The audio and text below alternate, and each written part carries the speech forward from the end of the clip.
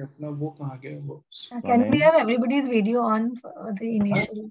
Yeah, everybody is on. Only Parul has to switch the thing on. Yeah. इसमें तो नहीं है। Non खुलेगा।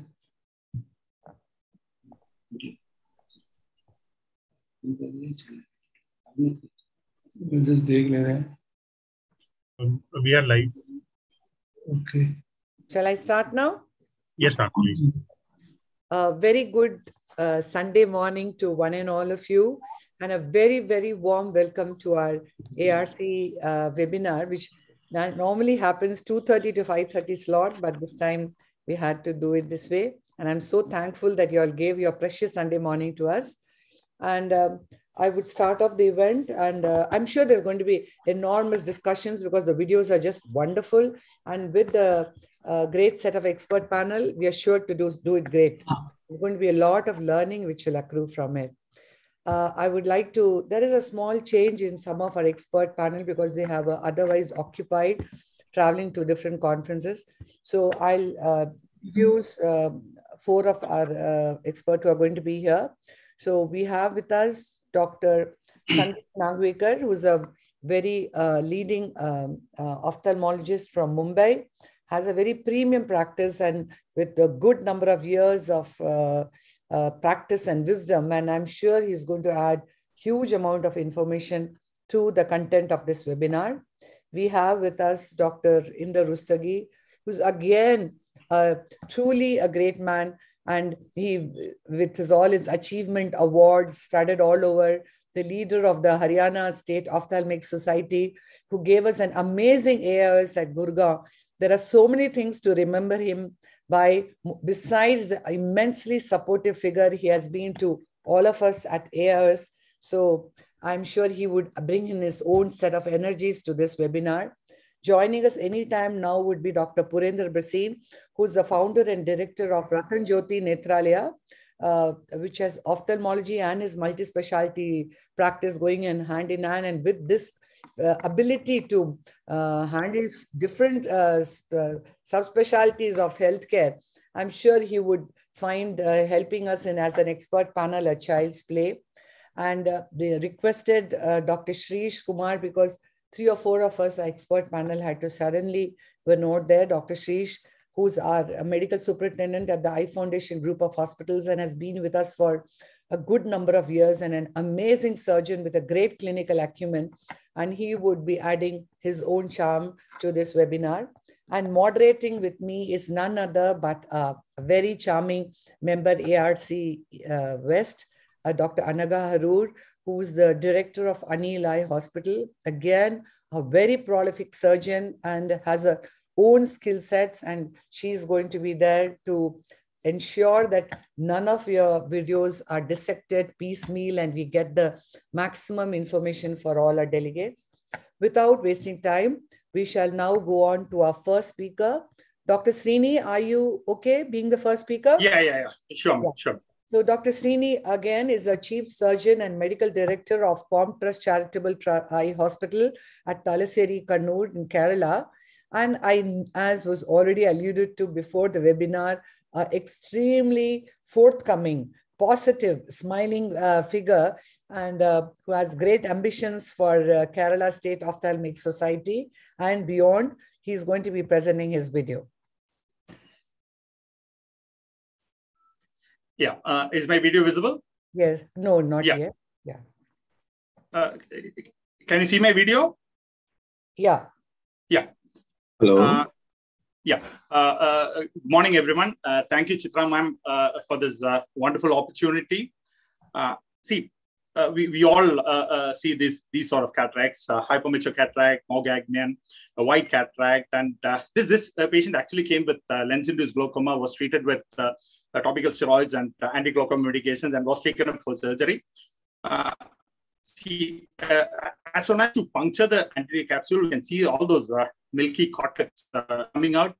In these sort of cases, you mostly don't have the risk of this capsule running up to the periphery or the Argentinian flag sign, because it's though it is really stressed up, it's not, once you nick it, the fluid comes out, and it is. See, here you can see that this thing, like the capsule, when you do the capsulorhexis, it's very floppy. It is very loose, and you have to be careful while doing capsulorhexis in these cases, because the zonules are also frequently weak in this case. So what I did in this case, and I'll explain why. This was to prolapse the nucleus into the anterior chamber and put the IOL into the back to create something like an IOL scaffold, which something like the IOL scaffold, which was described first by Dr. Amar Agarwal for managing the nucleus in cases with PCRs. So here, why this was done is because, like, you saw the anterior capsule so loose. See, the posterior capsule is also extremely loose, and you can't, when you do the nucleus manipulations in the back, there is all possibility that you'll catch the PC. And so you have always that in the back of the mind, and you end up doing the surgery in the anterior chamber. Here, you have the support of the IOL there. So you try to take the nucleus down to the surface of the IOL. See, the maximum attempt should be to take it as far away from the endothelium as possible. Now it is actually behind the iris and on the surface of the IOL, and do the chopping. See, divide and conquer is out of question. The chopping. See, the chopping here is a bit tricky. It feels funny while doing the chopping procedure. Like it keeps slipping on the anterior surface of the IOL, but the advantage is that you can go as far behind as possible from the endothelium. Make sure that you use a lot of dispersive OVD like Viscod to protect the endothelium. And see, what I do is you chip off a bit from the periphery of the nucleus so that it becomes smaller, and then you do a horizontal sort of a chopping. And that, see, initially you do the chopping, it keeps slipping and all. See, once you eat up a bit of the periphery, then it becomes quite easy. Keep on injecting Viscod to protect the endothelium, and definitely the advantage is that you can go as far away from the endothelium as possible, though you are actually reducing the space available for phacoemulsification because there is an IOL there. So this is it. We can discuss on it, and I welcome you all to AIOS 2023 Kochi. It's in Grand Hyatt. Thank you. I take it an opportunity to do that everywhere. Yeah, I sure should, Srini. And thanks for a very wonderful topic which you brought forth for discussion. So I would start asking with Dr. Sandeep. Dr. Sandeep Nagvikar, are you there? Yes, yeah. I'm there. So would you see, of course, he said, I didn't know when I saw the video, he says it was also a phacolytic glaucoma. So do you feel he must have done probably that an injection, a mannitol injection in these cases would decongest the vitreous and make it an easier surgery? Or would you believe that it is only indicated in a phacomorphic glaucoma? Well, I think I would do that. I would probably, because all these patients who have had lens-induced glaucoma, it's my normal routine to give them about 200 cc of mannitol pre-op, so that you can decongest the vitreous. Even if probably it was not necessary, it's always helpful. You don't want a second element coming into play. I did see a little posterior synechia before he started the capsulotomy. I would have probably released that capsulotomy. Otherwise, Srini is such a wonderfully done surgery, and so many pearls to learn from that. This idea of injecting the IOL before doing the phacoemulsification gives you an extra degree of support in these cases of scaffold. But would you want to place a CTR? Because he kept saying, no, the capsule bag is floppy, which is in a hypermature cataract. Yes. Probably the IOL itself with a 3-piece IOL could have stretched the bag. So maybe the role of a CTR is redundant, but I just wanted clarity of the expert. Has Dr. Purendra Bhasin also joined in? Yes, ma'am, he is there. Dr. Purendra Bhasin? So please unmute yourself. Yeah. Very good morning to everyone. I am sorry for joining late. Yeah. Definitely, I will go with the pre-op mannitol. Definitely, that gives an edge and some advantage while doing the surgery. And these capsular bags are distended and floppy. Yeah. So a large sized lens will be better in such cases. And a three-piece lens is a preferred choice. And I will go for CTR if I find that there is a zonal dialysis, maybe pre-operative or intraoperative. Would you, Dr. Shreesh, I'm going to ask you, supposing you are not putting an IOL scaffold in this eye, do you see any sense in doing in the bag chopping? And if you are going to do a chop, it is going to be very slippery, as Dr. Srini was telling. Would you have any tip to give on that? Yeah, no, this is actually it's a nice surgery, Srini, and it's a difficult case, and the floppy bag, and there's no cortex as such to support. There's no cushion effect. And in such cases, ideally, what he has done is the right thing, placing the lens in the bag. And I could have gone ahead with the CTR along with the IOL in the bag, and then gone ahead with the chopping of lens in the anterior chamber. Slightly, that is suprapupillary area. We could have gone ahead and done the chopping. So you just catch hold of one equator of the lens, that is the nucleus, with the high vacuum and high energy, the phaco power, and then you release the power. Once you are inside the nucleus, you release the power, and with the vacuum you hold it. With the help of a horizontal chopper, you go all the way to the opposite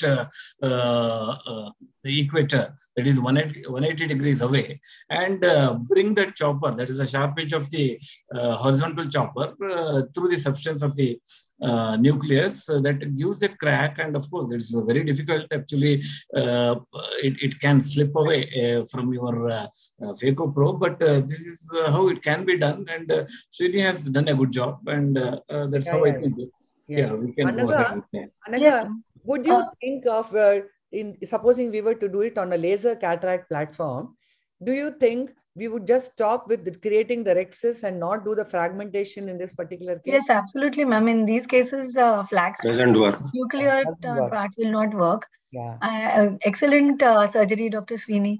And as we rightly said, in these cases, horizontal chop is what should be preferred, because when you are doing, like you said, initially, even when you are making or trying to get a hold on to the nucleus, having a good hold is important, especially if there is no scaffold.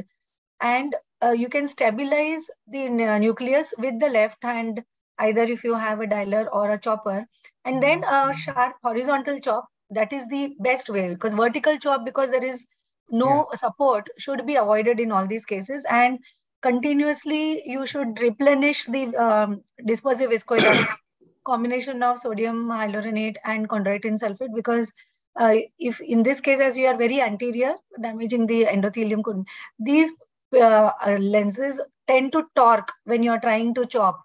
So when you're holding it, if the hold is not good, then it tends to turn and rotate. So becomes a little difficult, but very well done surgery. Yeah. So the conclusive points are that we do the way the phaco, how we grip the nucleus, and important thing is use a 3-piece IOL as preferably. Yeah. I think Dr. Srini used a single piece because I think he felt that the bag was, the zonules were quite intact, and there is now no contradiction to that.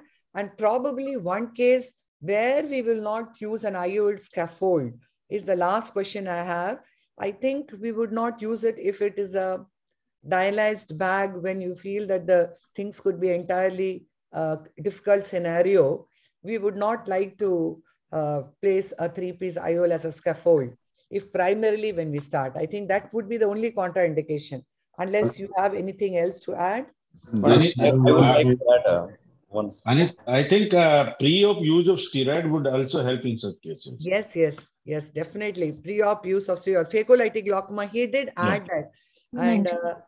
And of course, injection mannitol to decongest the vitreous so that you are a very comfortable surgical thing. I think mannitol is even more indicated if it's a phacomorphic glaucoma.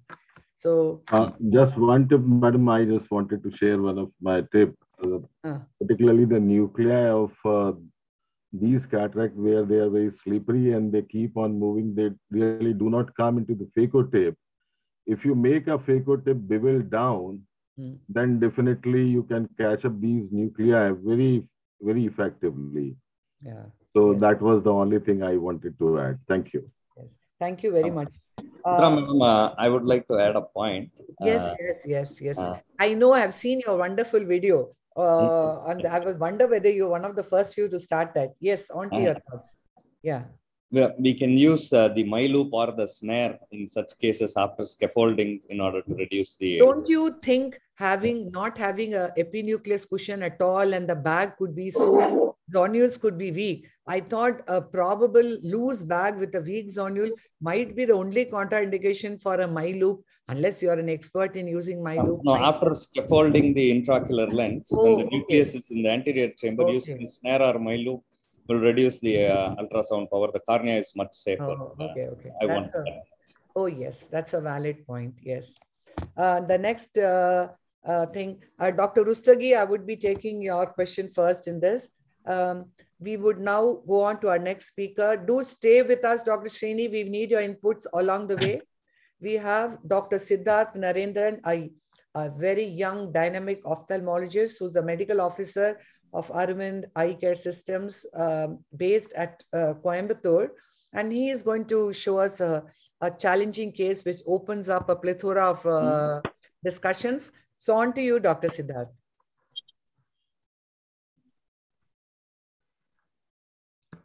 Siddharth, you need to unmute yourself if you Yes, is my screen visible, madam? Yeah, it is visible. So, good morning. Thank you, madam. Thank you, ARC, for this opportunity. So, I'll be presenting two scenarios of cataract in colobomatous eyes. In one, I prefer phaco, or in the other, SICS over phaco. So, this is the first patient with microcornea, iris coloboma, cataract, and a relatively small pupil. So, I initiate and capsular rhexis with the cystitome. So we can actually see that the rhexis is very small. We still try to proceed with the phacoemulsification. But I'm concerned that my video is not moving. As well as voice is also breaking. Not able to listen. Is it moving now, sir? No. Dr. Siddharth, just stop. I think you have to go out of this and share screen again. Dr. Ashok Kanda wants his video to be played from your end, Mr. Sunil. Yes, now Siddharth. Just opening.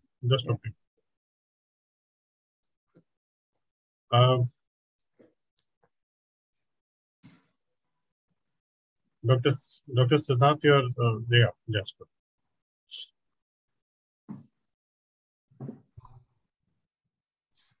Yes.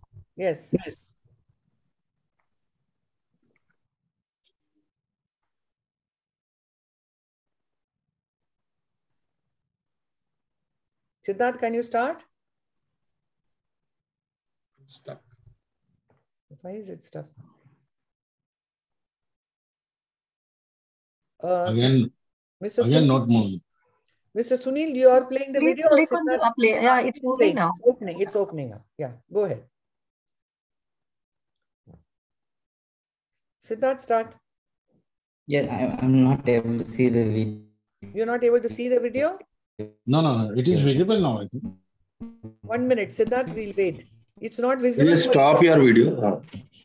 Vidya, Siddharth, you're not able to see the screen? Siddharth, now I'm able to see. Not able to see? Okay, then Mr. Sunil, can you go back so that...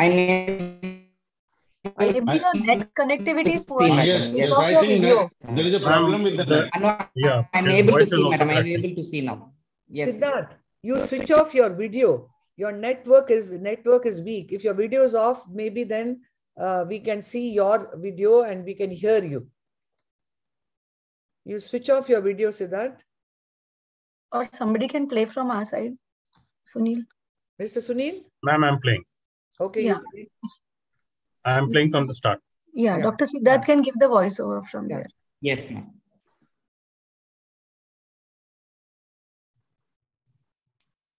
So good morning. Thank ARC and Madam for this opportunity. So I'll be presenting two scenarios of cataract in colobomata eyes. In one, I prefer phaco or SICS, and in the other, SICS over phaco. So this is the first patient with microcornea, iris coloboma, and grade 1 to 2 cataract in a relatively small pupil. So I initiate and complete capsular rhexis with the cystitome. So we can see that the rhexis is very small. So I tried to proceed with phaco, but I become concerned that I may injure the anterior lens capsule. So I use iris hooks to expand the pupil. I take care not to hook the rhexis margin here, as the aim is to expand the pupil and not to support the capsular bag.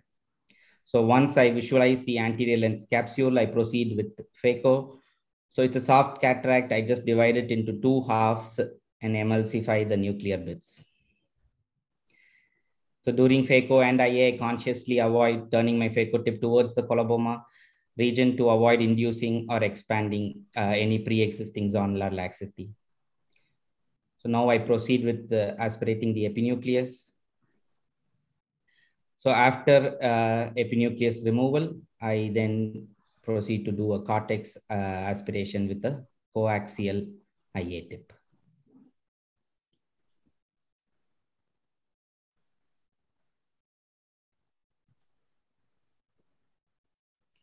So now we see that the rhexis is very small. So then I enlarge the rhexis with the capsular forceps.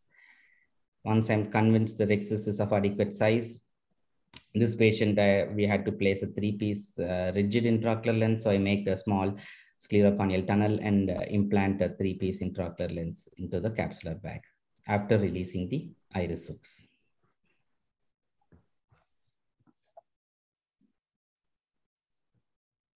So this is the second patient. It's a black-brown cataract with iris coloboma. The difference is this patient had an associated lenticular coloboma.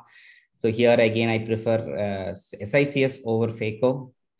So a large sclerocorneal tunnel is fashioned. A side port is made and trypan glue is injected.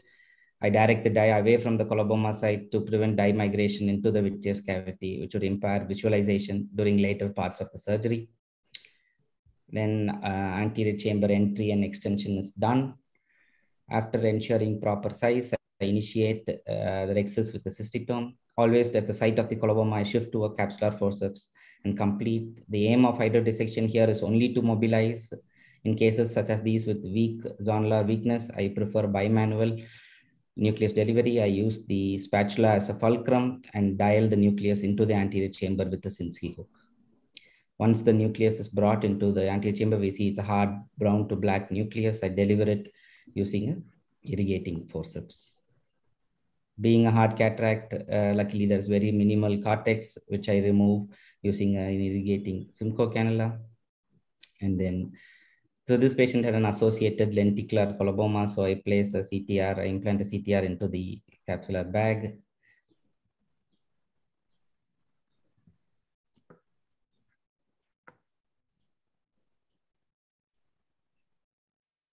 And a 3-piece intraocular, rigid intraocular lens is also injected into, is implanted into the capsular bag.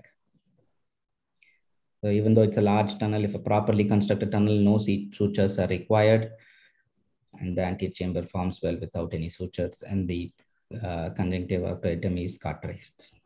So, thank you, madam. Wonderful, wonderful videos. That is extremely good. So I'll take the first question with Dr. Rustagi. Yes. Do you feel, Dr. Rustagi, he has used iris hooks in the first case, but do you think because the pupil was drawn, could you have used the iris hook even before he placed the rhexis, even before he did the rhexis, so you could have got a larger rhexis?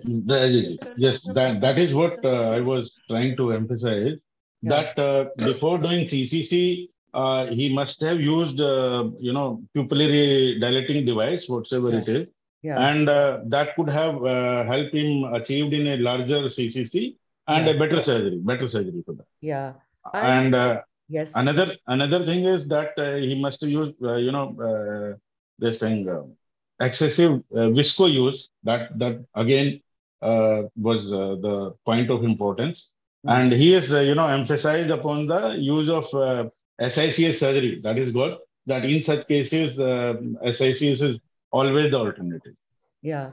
Yeah, more so if it is a very hard cataract, but I have that one other question later. I would discuss that. Dr. Sandeep, I would want you to answer me this. Do you think that it is important to place a CTR as early as possible when there is a coloboma, keeping in mind that there is a chance of fluid misdirection which can occur in this area of zonular weakness? Dr. Yes, Sandeep? of course. Yes, of course. Regarding the second case, regarding the second case, I think the CTR was placed at the right time. It's probably difficult to do the SICS with the CTR in the bag. In fact, it's difficult at that time. So that was okay. But maybe whenever there is any doubt that there is likelihood of, vitreous prolapse or loss of lens material through the coloboma, it's probably better to stretch the bag out. Though rarely have I used it in cases of coloboma. Most of the time, somehow it has been okay. I would believe that we should even plug that area of oh, my internet connection is weak. Huh? Okay. Can you all hear me? Yes, we can hear you. I would also. I think her internet connection is weak. So just one question, Dr. Nagvekar, when you were mentioning that we rarely use CTR in case of coloboma. So it is only in that localized area that probably there would be a deficiency of zonules, and rest of the zonules are really very good. Yes. So there is not even any phacodonesis. So I would like to ask the panelists whether it is actually mandatory to put in a CTR in these cases if there is no other zonular. If you can hear me, Anagha. Ma'am has come back. Yes, what I feel is a CTR is indicated because fluid misdirection. We are not talking of the lax bag going off. Fluid misdirection is a possibility in the colobomatous area. In fact, besides the CTR, you should even plug that area with little viscoelastic so that you push back a probable any imagined vitreous in that particular area, and also prevent fluid from going in through that area and then making it a very shallow AC. So the role of a CTR or viscoelastic being put to plug that area is essentially to avoid fluid misdirection. And also there could be an asymmetric bag contracture in the post-operative period. So the CTR would keep the bag circularized. So you do not have an asymmetric contracture. So those are the reasons for asking for a CTR. I mean, most capable surgeons can deal with that zonular weakness. You can get away without doing a CTR. My concern was that. That is why I'm sure it's open to discussion with the other expert panelists, whether they differ in their thoughts, and even Anagha can voice her thoughts. Yeah. Dr. Bhasin sir, your thoughts on it? Well, I usually don't use CTR in all these cases because that area of zonular dialysis is not much. And I will definitely plug it with the viscoat and cover that area with viscoat, and endothelium also is covered that way and protected. So that is what I do. In majority of the coloboma cases, I don't require CTR. I go away without it. One thing, can I make some comment on the surgery? Yeah, I will definitely appreciate both the cases have been managed very nicely, and he has shown two variety of cases. Yeah. And one is soft cataract, and all these coloboma cases, what my experience is, these patients, although they are young, but their nucleus is very hard. They are having a dense grade 3, grade 4, grade 5 cataracts. So that is what it is. And second case, I have seen that he has managed it beautifully with SICS. If you are good in SICS and a large tunnel has been created, that is very much required, mandatory in these cases. I will prefer enlarging the incision after doing the capsular access. what has been shown is that we have enlarged the section to 10 millimeter or 11 millimeter tunnel, and then we are doing capsular access. So in that condition, chances of shallowing of the anterior chamber and extension of the capsular access is very high. Although he has beautifully done it, out of the experience he has done. And secondly, in the first case, I will prefer to use iris hooks early. And lastly, in the first case, because the cataract was soft, so he has preferably used, I think, Sinskey hook. That is what I use, either Sinskey hook or in soft cataracts or a iris repositor. I think with a chopper kind of with a long tunnel, the chances of damage to the posterior capsular eye. The excellent points you have brought out, Dr. Purendra was saying, wonderful points. But one other thing is, some of these eyes with microcornea would have quite a shallow anterior chamber. The lens size is disproportionate to the size of the anterior chamber. So getting the lens out of the bag into the AC also needs some care and expertise. He has done a bimanual approach about removing it. Yes. That is what is required. I think bimanual approach, I mean, leveraging as well as bringing out the equator of the lens from one end. That is very, very important. We have to tire lever it, and we have to bring out one of the, and our capsular axis should be of sufficient size. You have rightly pointed out, because these cases, the size of cornea is also small. Associated corneal diameter is also small in many of these cases. But beautifully managed both the cases. Anaga, you have something to tell? Yeah. Just lovely surgeries. In case of the SICS case, it was a very good decision, because in such a hard brown blackish cataract, phaco would have taken a lot of energy and corneal decompensation risk would be very high. And for an SICS, larger CCC, and if at all, it is better also to make nicks, multiple nicks, because it's very possible otherwise that if the rhexis is slightly small, when you're trying to bring out the nucleus, there can be a irregular tear which can go into the posterior capsule. So better to make nicks so that it is easier and you have a stable bag.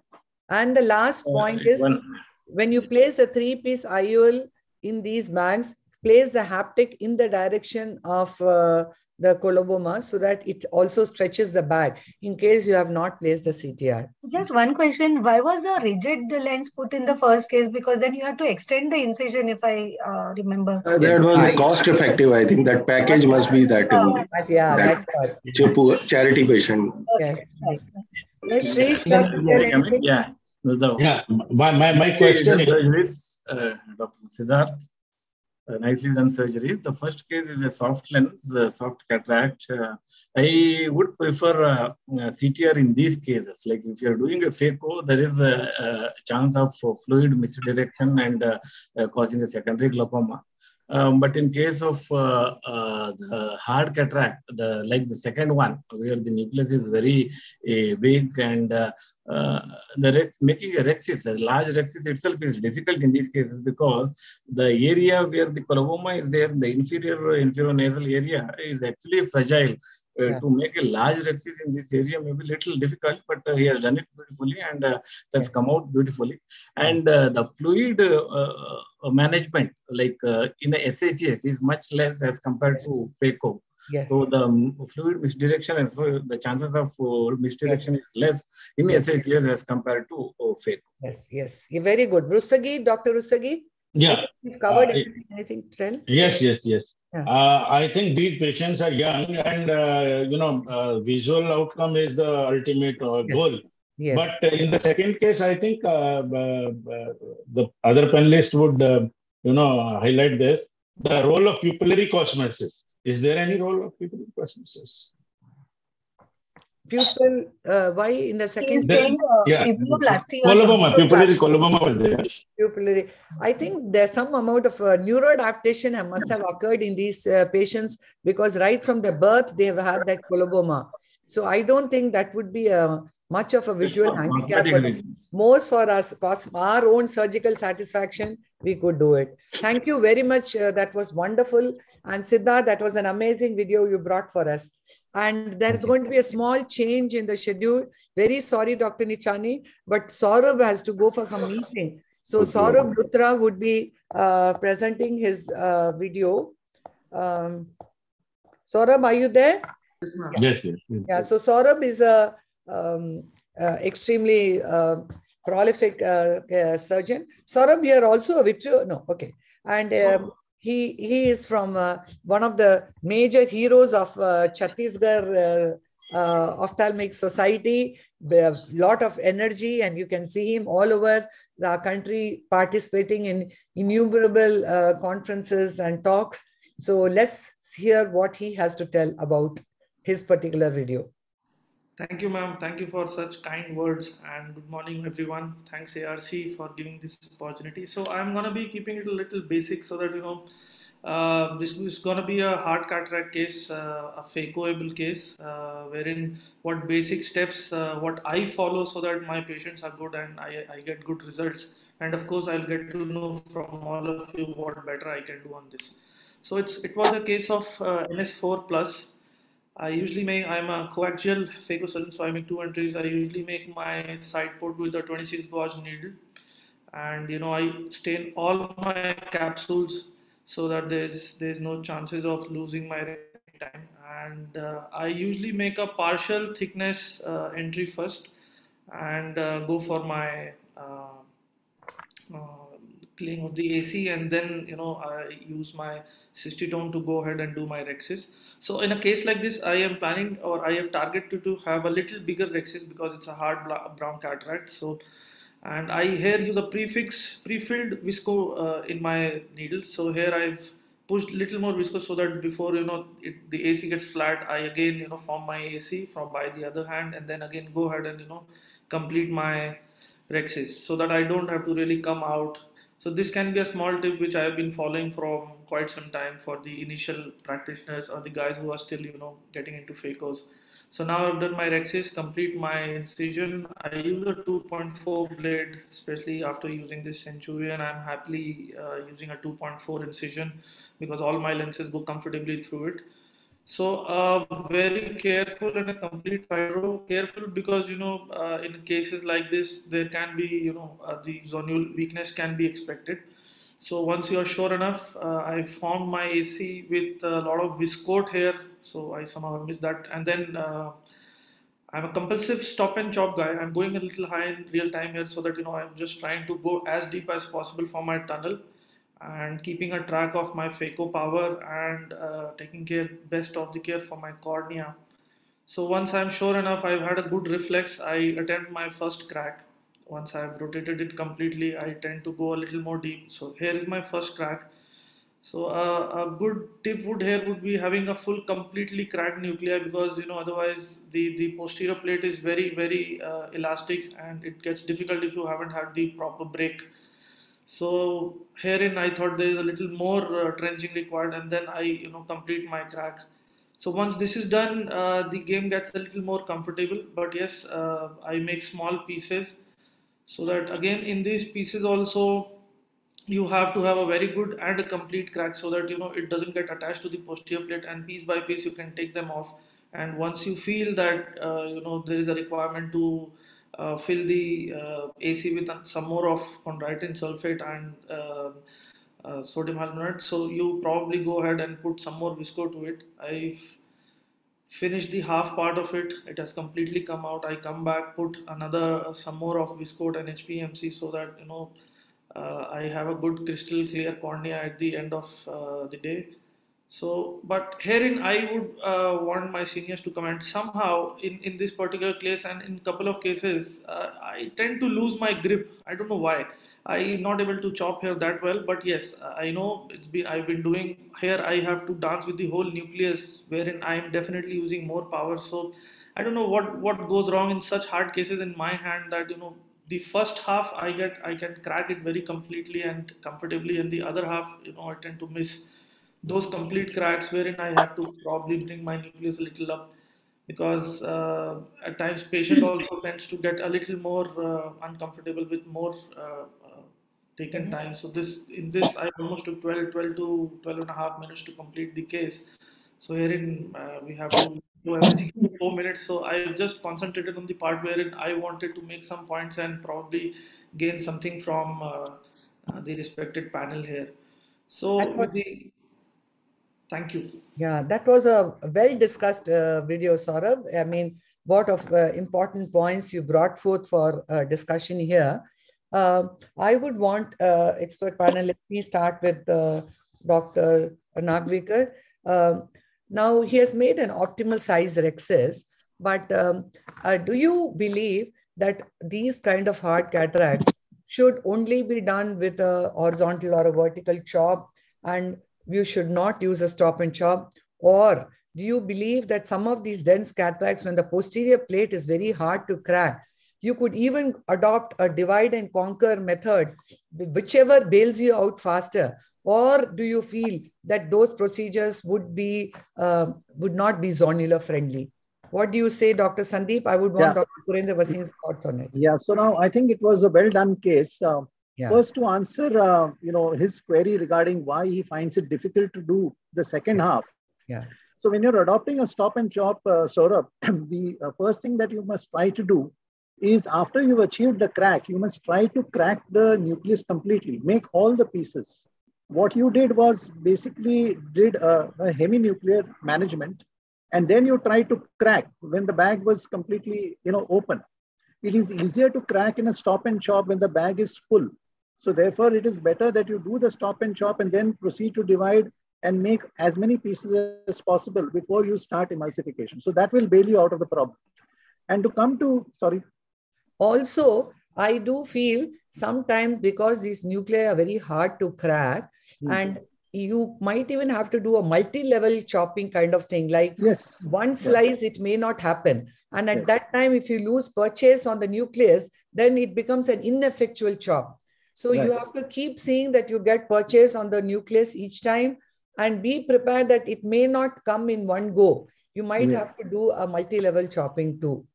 So to achieve a good hold, you must use high vacuum, and before that use high power as well, because you need to get it into the nucleus, and nothing is going to crack unless you're going to have a good hold. While you might escape off in a soft and a moderately dense nucleus, in a hard nucleus, it's important to get a good vacuum. And now to come to Chitra's query regarding the preferred chopping technique. What I prefer to do is to make a small trench so that I get a good hold. And then I proceed to, as far as possible, a total chop. And I prefer a horizontal chop because I'm able to go right up to the equator. But that doesn't mean that a vertical chop cannot be done. A vertical chop can be done. As far as the vertical chop is concerned, I think it is a little more difficult, a little more tricky. But yes, the essence of the game in chopping, in nuclear management, is to have a good hold. So you shouldn't proceed with chopping unless you've got a good hold on the nucleus. And for that, I think you need a little power, be able to dig the phaco into the nucleus, hold it well. Then it doesn't matter whichever chop you use, you should be able to do it quite nicely. Dr. Bhasin? I think Dr. Saurabh has done brought about a very good case, and Sandeep has really brought out all the points and elaborated. I think nothing more to be added over here.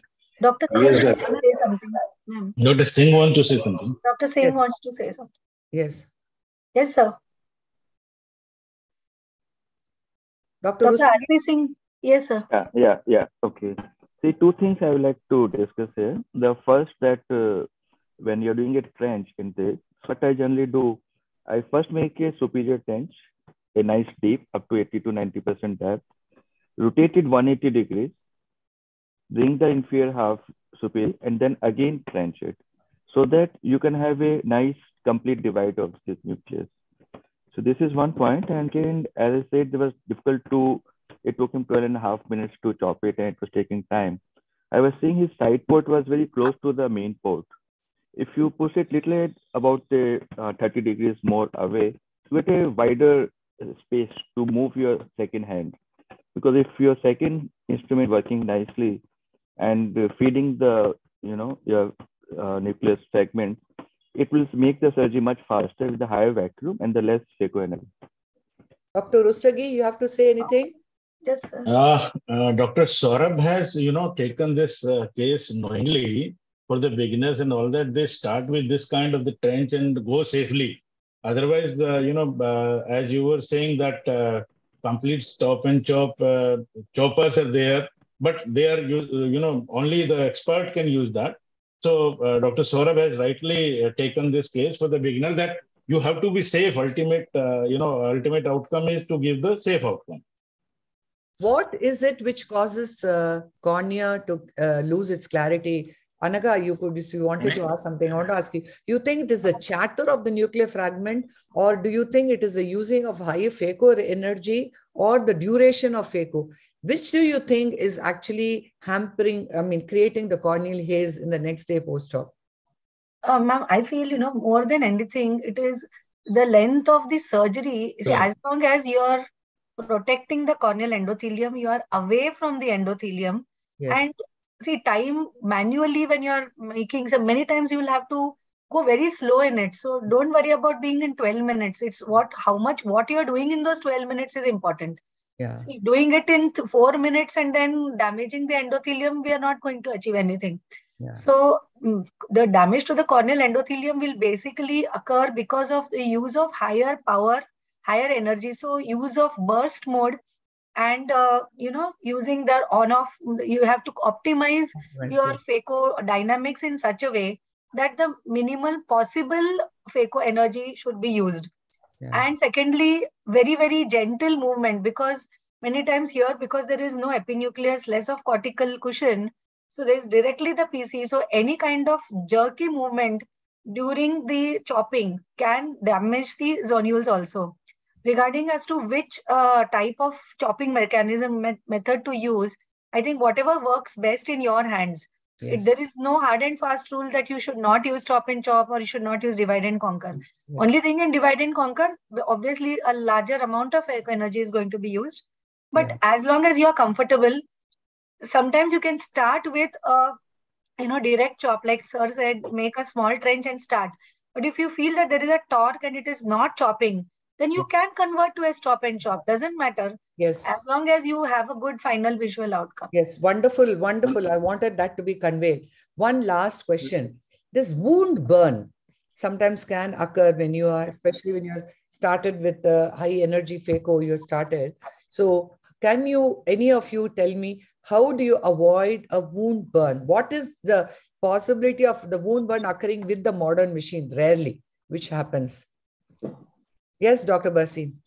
I think when the tip gets clogged and you miss it, you don't understand that tip has got clogged and it is not purchasing and it is not doing. That is the point. In the modern machines, I think that is the one way we should early detect it and stop doing phaco and clean the tip. Yeah, most often it's viscoelastic. Viscoelastic. That is true. Too much of visco in that. So you should go and aspirate.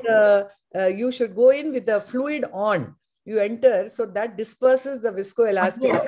Dissolves the viscoelastic dilute. It didn't normally happen with HPMC. It's more with viscot and all. It gets, you go with the aspiration and it gets clogged in it, and then everything happens. Yes. I think it happens more with viscot.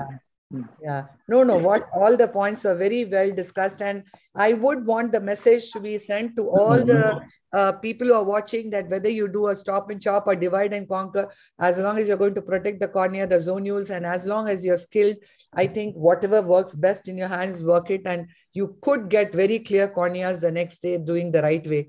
And excuse me, ma'am, I want to add one more point to this. Why this wound burn is there? Sometimes we are tackling a hard nucleus, and our port size is less. Like suppose I am doing a MICS with grade 4 necrosis. In that case, if my phaco time is longer, in that case, this phaco tip gets stuck in this small wound, and that is the reason for the wound burn also. Yes. So the heat production is there, and that's we may prefer a 2.8 rather than a 2.2 in these cases. Yes. I think one point is the tight wound is also one of the reasons for wound burn. Yes. And the corneal clarity, Dr. Chitra asked this question actually, how to maintain corneal clarity. So you can make multiple segments, like instead of 4 segments, quadrants, you can make multiple segments, maybe 7 or 8 pieces, and emulsify them. in the bag. Try to emulsify them in the bag. So definitely you can avoid corneal damage. Yes. Wonderful, wonderful discussion. We shall now go on to our next speaker, Dr. Parul Chawla, who is Assistant Professor at PGI Chandigarh, and again, a very prolific surgeon. And she's actually going to show us a very challenging video. On to you, Dr. Parul.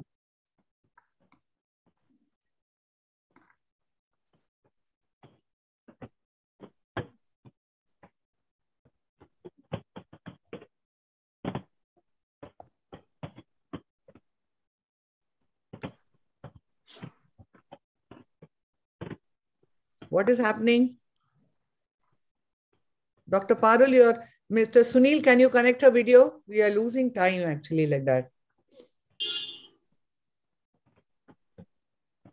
Dr. Parul, please stop your presentation. I'll start. Okay.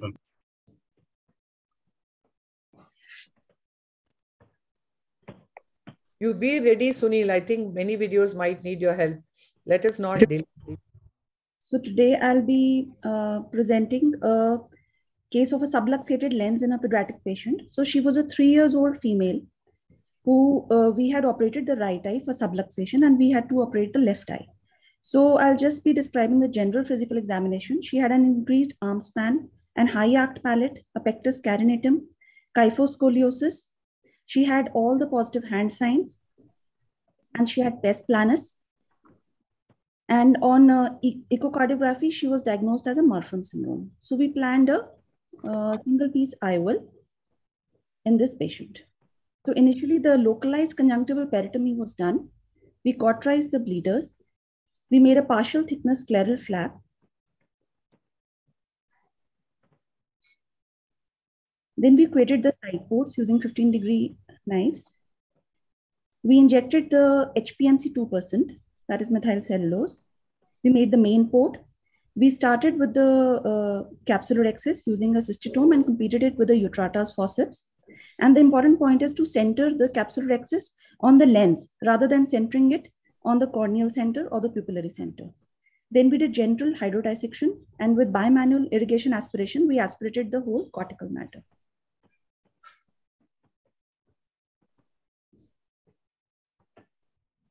Then we marked around 2 mm from the limbus, and we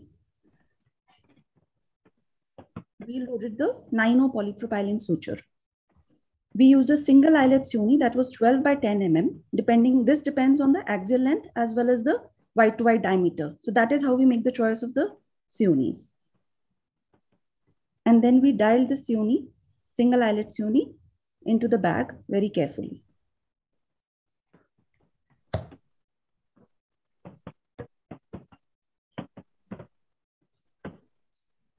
So this Sioni, single eyelet, was dialed exactly into the place of the subluxation, and we tied the pair pack suture, that is a 9O polypropylene, just sufficiently to stretch the bag. And we implanted a single piece hydrophobic acrylic IOL into the bag. Then we titrated and fixed the knot and sutured the main port with 10O nylon.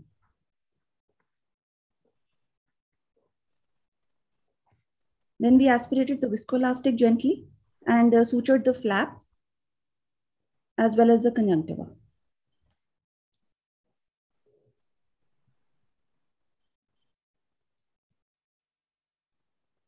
Then we hydrated the side ports. This was the post-op day 3 picture showing an absolutely central IOL, and the ASOST picture showing a completely parallel IOL to the iris plane. That was a wonderful video, Dr. Parul, and you made it appear so easy and simple. I'm sure a lot of skill sets is required for this. Yeah, I would take the first question with Dr. Basim. Do you think it was such an elastic capsule? You notice she did not use any counter traction at all when you're doing it. Would you think, of course, she did it very well and she centered it beautifully on the lens. What would you do anything different than the way she did it in that step? Parul, she has shown a very beautifully managed case, but I will differ at a couple of places. Yeah. One is that doing a capsular access in such a case, I will prefer using a microcapsular access forceps through the side port, because then the chances of leakage of the anterior chamber is less, and you have better control in doing it. And these capsules are very lax. They are relaxed kind of bags, because they don't have any trampoline effect of the zonules at the rest of the area where the zonular dialysis is there. So in this case condition, you have to pull it rather, the capsule, and then complete it. And forceps is very good. Now, second thing is that I will not prefer doing phaco or irrigation aspiration of the cortex first.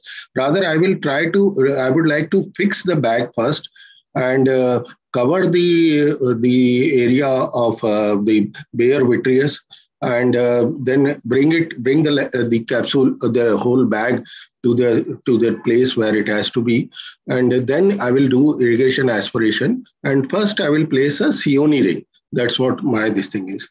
Otherwise, why couldn't you have used capsular hooks and centered the bag? You could have used the hooks and that is one thing which I usually do. Ring and nucleus management can get challenging, of course, and it's a very soft nucleus which just needed phaco aspiration.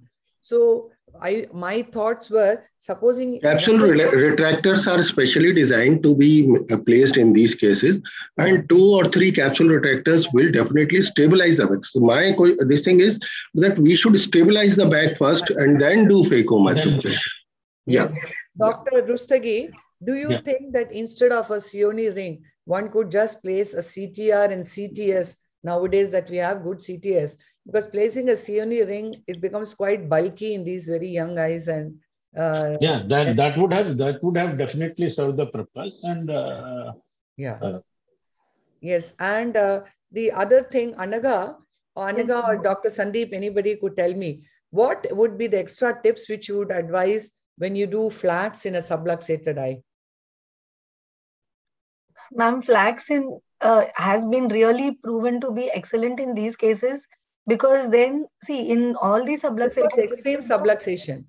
This is extreme. And because it was a 3-year-old girl, anyway, I don't think we would have been able to do flax. But if it was a traumatic subluxation, for example, in an adult, definitely flax would work well, because then you have a perfect rhexis. So the basic, the most critical point I feel in a subluxated cataract is the rhexis. Because then only you can put in a CTR, otherwise your chance of putting a CTR is gone. If at all your rhexis goes to the periphery, then I think the entire management will change. So it is very, very important to have a perfect rhexis. So flax definitely works very well, but obviously in very young patients, we will not be able to do flax.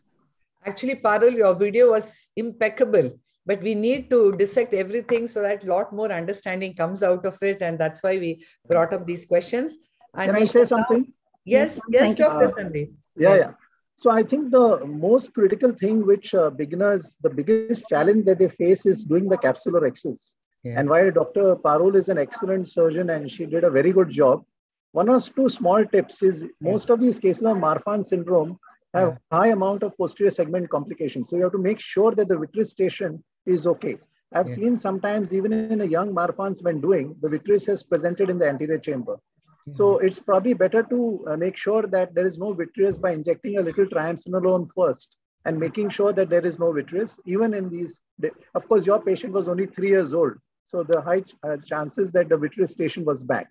Number 2, while doing the rhexis, sometimes, when you come to the area of zonular weakness, it is very difficult to complete the capsular rhexis, even if you are holding with forceps, because there is no counter traction from the zonules. One useful tip which I'd like to give people is that maybe sometimes, I make some small side port to put in a second instrument to stabilize the cut portion of the capsule. And then with the other forceps, I complete the rhexis. So, it's very important to get traction, which you don't get in these cases. So maybe this might help. Capsule hooks would have also helped. Capsular hooks, yes. Something to stabilize the bag when you are proceeding ahead with this. Ma'am, just one point is, these are patients who are young and this is a progressive, condition. So how many patients like this have we seen that the entire bag, even later on also, has shown any kind of dialysis, or whether it is better to just do a posteriorly a lens aspiration, a lensectomy, and then put in a SFIOL in these cases. Yeah. Recently, So I Dr. had the RP family. Singh. Recently, in just last couple of weeks, I had a family where the mother, then his daughter, and her daughter is autosomal dominant, and they presented me with the markings with the. So the mother presented with the complete dislocation, with the lens was captured into the anterior segment in the AC, and with the glaucoma, right pressure. So I had to do the emergency lensectomy into that with the vitrectomy, and then I did the SFIL. After in the post-op, she told me that her daughter is also suffering. She was 22 years old, and I found her. She has almost 270 degrees subluxation and the classical Marfan family. So again, instead of going for this technique, I prefer to do the complete lensectomy, and I didn't disturb the anterior face of vitrectomy and did the SFIL into that case. So yes, do some of the cases later on they do develop the complete jonular dialysis, and I have seen in the past being a vitreoretinal surgeon, and the patients has presented with the complete dislocation with the IOL with the bag. So that is a strong possibility. Later on, the remainder of the jonules they give up, and the lens completely dislocate into the vitreous. Only thing is when you don't do a lensectomy, you're not invading the posterior segment. If you have no vitreous disturbance and you have done a good surgery, you can get away. In such cases, my preferred tip is if the best corrected vision with the spectacles is good, hurry up the surgery. Try to delay it as long as possible. Don't you see the case with the subluxation? First do a refraction. If they're improving with the glasses and their vision is of a comfortable level, do not touch them such cases. Because at the time of surgery looks good. Later on, you end up with the different kind of problems, and the risk of detachment is very, very high in such cases. Yes. Very valid can I point. add something? Yes, Dr. Can I Prakop. add something, ma'am? Yes, So, Dr. Arti, what would be your preferred technique of lensectomy? Because in all these cases, what we do is we do intralenticular lens aspiration. In fact, the result we have published in the journal Eye, but which is a completely intralenticular pressure, and there is no risk of vitreous hydration. So, would you go for that, or you will prefer this doing rexis and then doing this aspiration? See, depending on the subluxation of the lens, if it is possible to do interlenticular lens aspiration with the cutter, that would be much preferred, because in that case, there's a risk of dislocating any fragments, lens fragments into the vitreous will be much, much less. And generally, lens, if you're taking at the early age, there's hardly any nucleus. So even if you have dropped certain piece of the cortex, you can leave it because it gets dissolved. You don't need to go into the vitreous and, do the complete vitrectomy in such cases. So yes, you are right. It is preferable to do the interlenticular aspiration either through the cutter, or you can use a just 25 gauge cutter, and with the high vacuum and little cutting, you can just aspirate this lens very quickly. Wonderful. Thank you very much. We shall now go on to our next speaker, Dr. RP Singh himself, who is again a very proficient cataract refractive. You're also a vitreoretinal surgeon? I am a vitreoretinal surgeon first. Okay, vitreoretinal surgeon. Yeah, but at the same time, I do the cataract as well, and I do the refractive surgery. And who heads the Visitech Eye Center at New Delhi, and we are truly lucky to have him in our ARC webinar. And he is going to show us a very challenging case, and I hope we discuss it threadbare. On to you. Yeah, thank you, Chitra ma'am, and thank you, RC, for giving this opportunity. This case we're presenting is a very interesting case you presented to me. It was referred for me for the management posterior dislocated IOL. When we examined this patient, I found the entire capsule and beautiful rexis and with the complete intact bag. So it took me a while to understand why lens has dislocated posteriorly. On the extreme movement of the eye, I found there's a 90 degree zonular dialysis in the inferior nasal quadrant. So that the lens has dislocated posteriorly. So anyway, we took up this case, but the challenge was how to retrieve this lens to the intact, this complete capsule, and to preserve that. So we did the 25 gauge vitrectomy in this case. The point to remember here, there is nothing with partial vitrectomy or the core vitrectomy. When doing a vitrectomy, we do a complete job. Once it is done, with the end gripping forceps, we pick up the IOL through the haptic. Now, here at this moment, I had a challenge to bring it out. So the way we could do it to eat up the entire capsule and prepare for the SF IOL, that is what I planned initially. But at the table, then I thought, why not to bring it through the dialysis? It was a hydrophilic lens, highly malleable. So I used the handshake technique, which normally we use for the foreign body removal. So that came into play, that experience. So with the handshake technique, we oriented the lens and hold it the lens haptic with the tip from the corner. You can see from here. Please do not blink now, otherwise you'll miss it. So you hold it, then you take out your right hand out. You place vertically the lens through the journal, take a McPherson, and then gently squeeze it out through the journal space, the journal dialysis space. You can see it has taken on that. You can see that dialysis out there.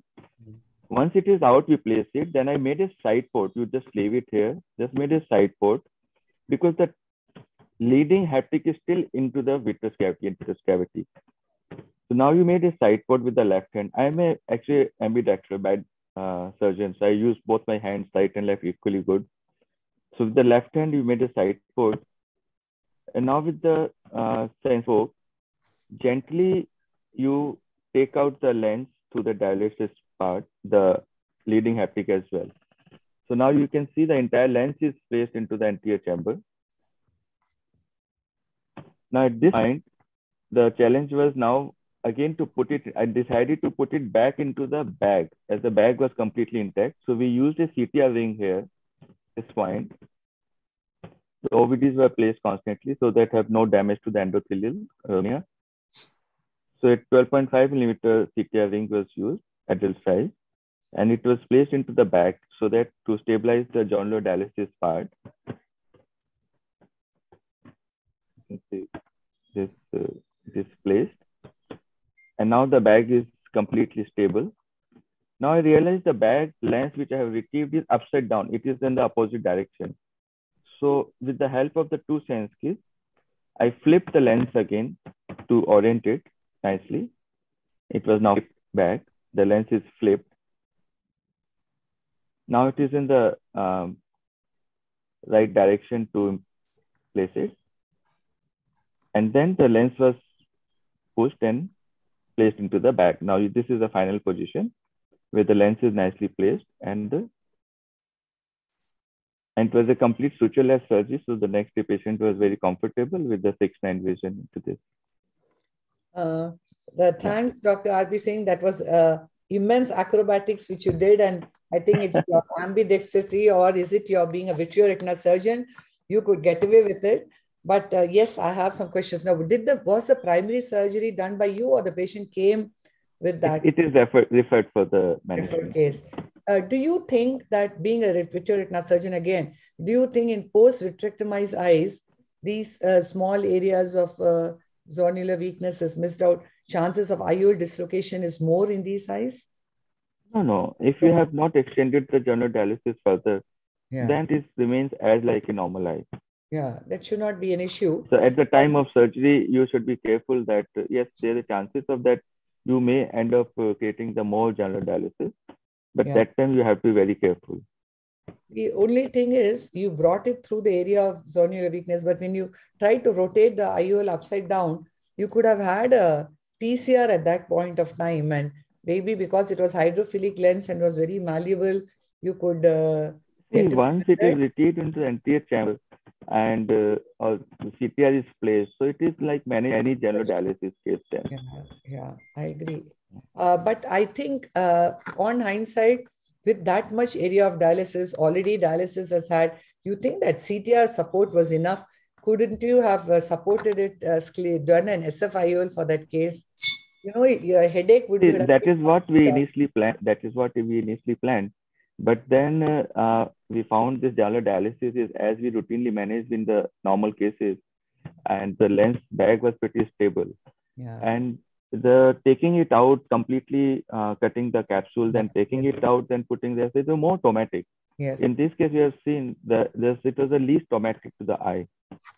We didn't take out, we didn't open the anterior chamber, cornea, no sutures.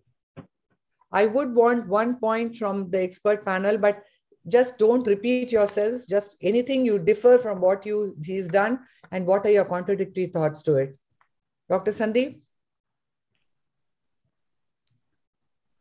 Dr. Purendra Bhasin? I think we are completely mesmerized with this case. Yeah. I won't have the heart to do this case. Maybe just stand next to the veterinary surgeon, let him do what he wants. Yeah. Yes, true, very true. Even I thought that. And Dr. Purendra Bhasin?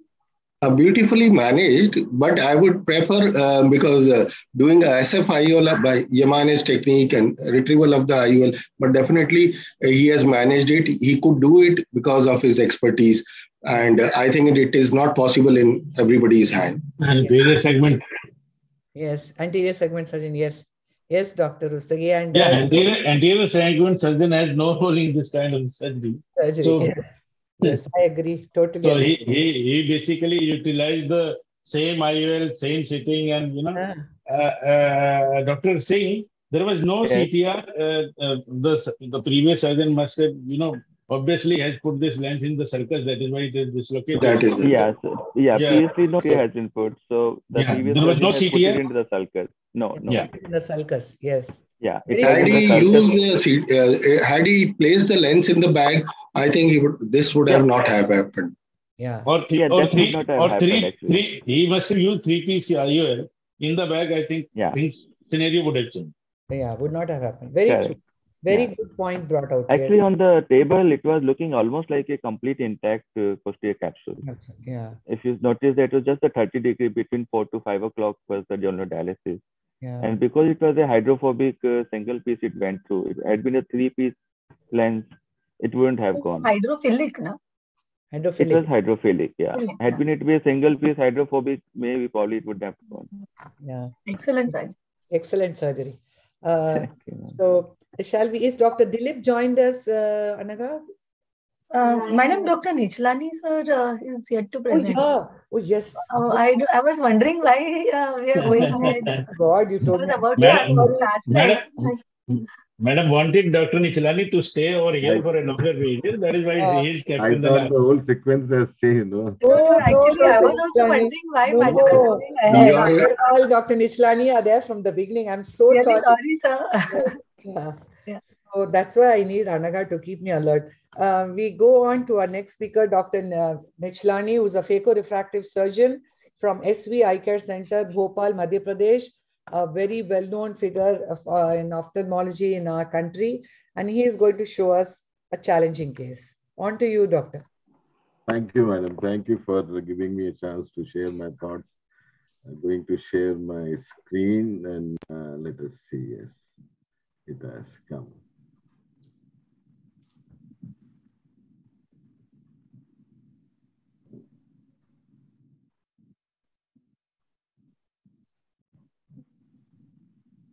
Let us make it full screen.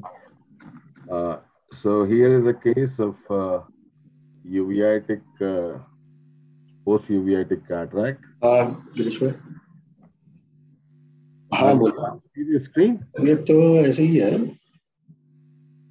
So you can see the posterior synecdoche all around the main. Can you mute yourself, please? I'm just going to remove the cyclitic membrane, and many more times you get a little bit of hyphema or a little bit of bleeding itself. But taking out a cyclitic membrane is the mainstay so that the pupillary margin remains free and you can have a better dilatation. Once that part is done, it is always mandatory to stain the anterior nucleus. Whatever anti-capsule is there is available, you can stain it, but many more times you may not get enough dilatation. Then you can definitely stretch the pupil to a limit from where you can do the phaco itself. These cases, many more times you get a fibrotic capsule, so you initially find a little difficulty in puncturing the anterior capsule, but with the help of two instruments, two sharp instruments, you can definitely puncture the anterior capsule.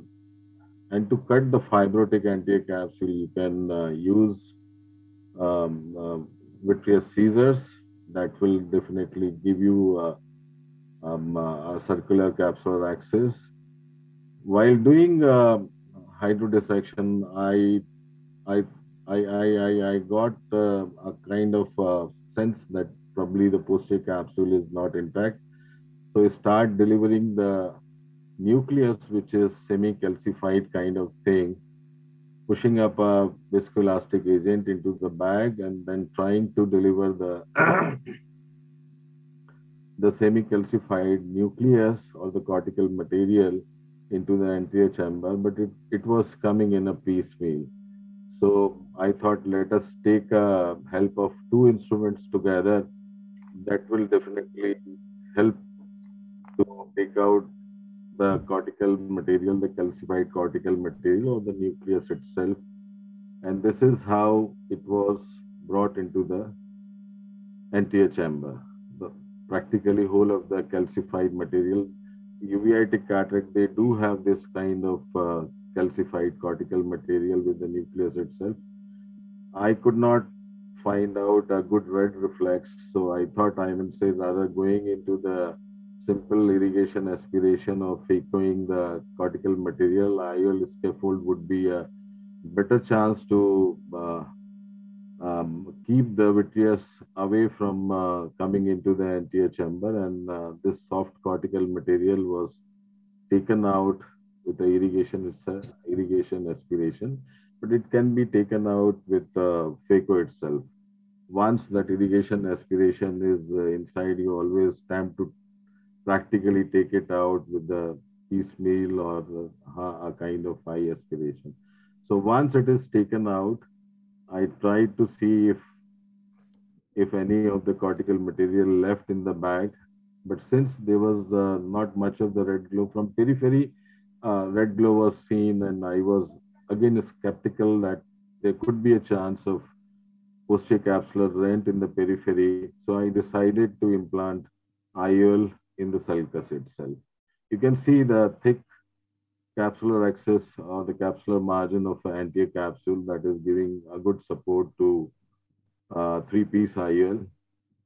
And this is how I put the IOL in the sulcus. Later on, strained with the orocort and tried to see if any strand of the vitreous, but fortunately there was no vitreous itself, and this is how it was all completed.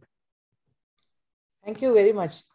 Thank you very much, Dr. Nichani. That was a challenging case which you showed. Of course, I would have preferred to have removed it with phaco if I have anyway put a IOL scaffold. Shrish, I'm going to ask you one question. What would be the inflammatory control which you would work out for these patients in the pre-operative before we pick them up for surgery? And it has to be quiet for some time, at least for 1 month, they say, we are consultants. So it has to be quiet. And using iris stretching instruments is actually only, it is indicated in these kind of cases, this complicated cataracts. As such, there is no role for stretching nowadays in other cases. It is the only indication for iris stretching. So control the inflammation preoperatively and post-operatively, I put them on prednisolone acetate instead of flotiprednol and slowly taper them, and till the eye is quiet, I continue steroids. At least for 3 months, it can go on. And the chances of, again, the formation of synecdoche is there. If the IOL is in the bag, you can put them on cycloplegics. If it is not in the bag, there is every chance of posterior synecdoche formation, and it can even lead to secondary angle closure glaucoma at a later date. In such cases, it is a good idea to do a PI in these cases. I think I would have a retina surgeon and couple of weeks. We get yes. Yeah, no, I would have put them on steroid drops pre-operatively for a couple of weeks. and I also believe that I would have tried to place the IOL in the bag. Did you have a PCR? Why you didn't place it in the bag? Madam, because you felt the visibility was less. It was not visible, and probably. Do you think then I want the experts to advise? Won't you think that so much of anterior lens cap plaque which was left behind, that itself could have become a indolent inflammation over the period of time? It was not a plaque, madam. It was basically a fibrous anterior capsule. All cortical material which was fibrous or which was calcified was taken out. I could see, say whatever the window available from the anterior capsule, there was no cortical material, but initially it gave me a kind of sense that there could be a PC rent. So I thought not to put IOL in the bag and not to try it. So that was the only reason. I don't know, it felt as if that the capsule, it was not just the capsule which was opaque. I did feel that it was a plaque, or at least plaque all around. Then you need to address that. There are different ways you do it. If it's a fibrous plaque, you have to actually cut the rhexis and get make it a larger rhexis so that you remove the plaque along with it. And if it is a subcapsular plaque, you need to go under plane and inject hydro so that you loosen up it from the capsule and then remove it. I don't know. This is how I thought. Use of iris hooks in these cases, I think, would have increased the visibility, and probably that's the first step, so that all the other steps would have become much more easier, and I think clarity of decision making would have been much better. Probably excellent surgery, sir. Excellent surgery, but yeah. In such cases, in such cases, I'll tell you the first thing you are asked about the pre-operative thing. So depending on the cause, most of the time we are dealing with the particularities with the complicated cataract, like this kind of cases. Yes. So it is preferable to do such cases all under the steroid cover, oral cover of the steroid. Yes. So we start at least 4 days prior to the surgery, oral steroid, and anti-inflammatory at least a month before. Yes. And the uveitis of any activity should be not there, documented at least 6 months before the surgery. Yes. So that is the ideal scenario. And as I said, the documented 6 months, that means there should not be any history of pain, redness, any cells or active flare into the eye. And it always has to be done under the steroid cover. You can give a short cover of the steroids for 1 week after surgery. Second, at the time of surgery, generally these cataracts are the soft cataracts. They are not the hard cataracts. It's just Wernicke which are there. So when you start the surgery, as Dr. Harur was asking, the iris hooks, try to avoid, because this leads the least manipulation or touching of the iris. So as we say, the cataract is generally very soft. So once you enter with the viscoelastic, it dilates a little bit, then release Wernicke with your cannula gently, and most of the time find there is a slight membrane under the pupil. So if you give a small pupilloplasty, you just cut the pupil margin, it dilates enough for the surgery. So you don't need to dilate or anything. The main thing is that during the surgery, do not touch the iris at all. Stay into the center, and with the chopper, try to feed this lens metal softly into your hands. And just with the vacuum, not using much of the fake cover, you can just complete the surgery. So the most important part into this is also to achieve good rhexis. So when you're doing the rhexis, always stain your capsule and try to achieve your rhexis slightly larger than what your pupil size is. So if you rotate your rhexis with the macula, you can use a micro forceps also, and just an iris beyond the visibility of your pupil size, you can have a good rhexis. So once it is done, the rest of the surgery is very easy. And most of the cases, at the end of surgery, we are giving PST. Yeah.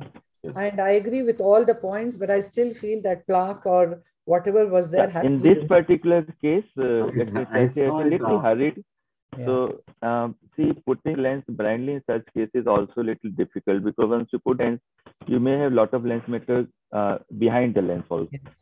So try to address all the lens matter as possible to have the least post-operative inflammation. as you can have the intense post-operative in such cases. Even you can take a help of immunologists, particularly in these cases. Apart from the routine investigations that you do at your end, take a help of immunologists, because many more times you find that whatever is being, escaped from your end, the immunologist can find it out as a systemic disorder in a person, and that will be a nice thing to take care of the post-operative inflammation or even the pre-operative area where you can definitely you might need immunosuppression also for these patients for a longer time. All the points very well brought out, Dr. R.P. Singh. Thank you so much. I think we'll go on to our next speaker, and I would invite Dr. O.P. Agarwal, who's a cataract, glaucoma, and a refractive surgeon and the medical director of Rohit Eye Hospital and Child Care Center, Indore. Dr. One question, please. One question. Yes. If he would have put the lens in the bag, what are the chances of the phimosis, capsular bag phimosis later on? No, you could aim for a larger excess, as Dr. R.P. Singh was saying. Go behind the iris and do it, and make it significantly large, not too large, but let it not be too small, because phimosis is a challenge in this. Yes. Very valid point. Thank you, Dr. Rustagi. Dr. O.P. Agarwal, you are connected? Yeah. Yes, we'll look forward to hearing yours. Thank you. Good morning. And thanks, madam, for giving me this opportunity. Today, I am going to share sequence of troubles in one of my cataract surgery. That's why I given the name triple trouble. This was a very hard cataract. It was very hard. Can we reduce the background? Can you just mute your presentation, sir? Can you mute your presentation, sir? Then we'll be able to hear you nicely. Okay. The background noise. Just mute the video. The sound. Audio.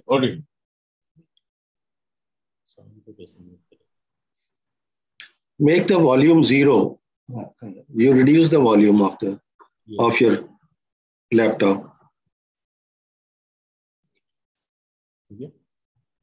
Yes.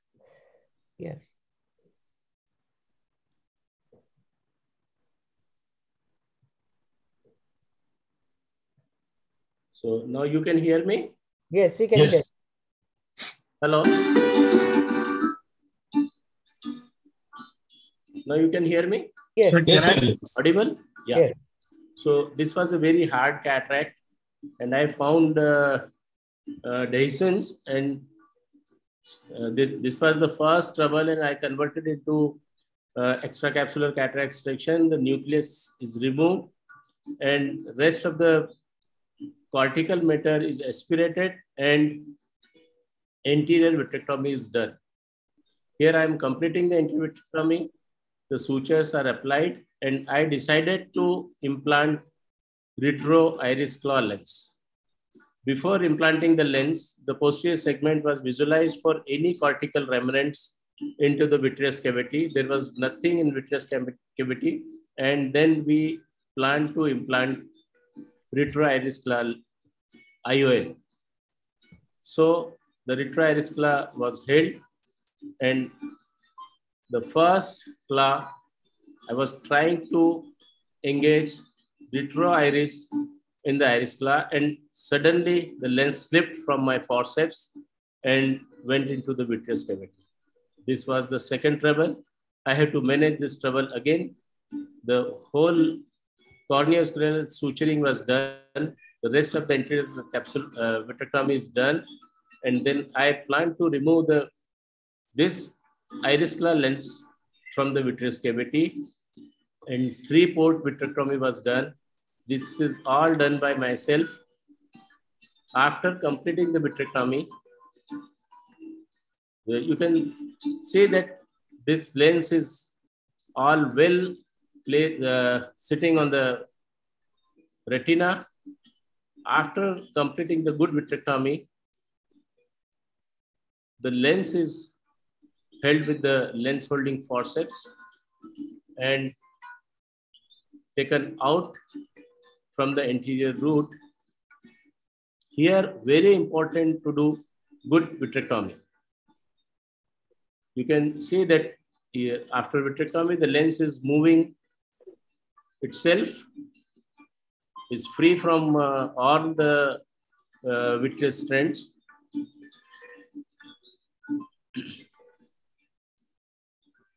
And I thought that why not I'll implant the same lens. Now I'll fix it properly in the iris, behind the iris. So the lens is hold properly with the lens, iris claw lens holding forceps.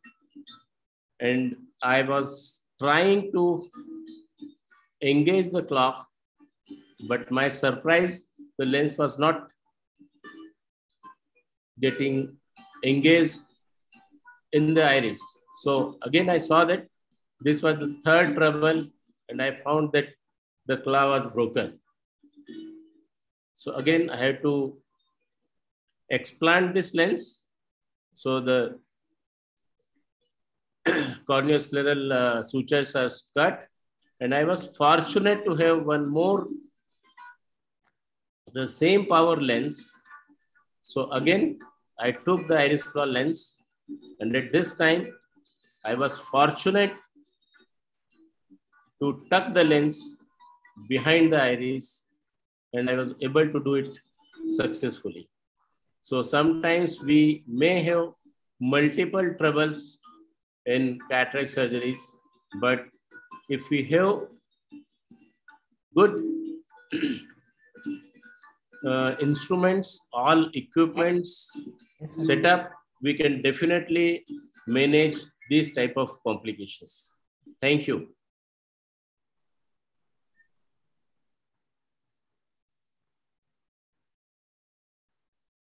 Hello. Yes, sir. Yes, sir. Yes, that was a wonderful video, very challenging. I just thought we will take Anaga's video also now, because Anaga is also showing an iris claw. And then we would, of course, there are a lot of different things we discussed with each of these cases. So yes, Dr. Anaga, why don't you start your video, and again, we would discuss the two cases together. Yes.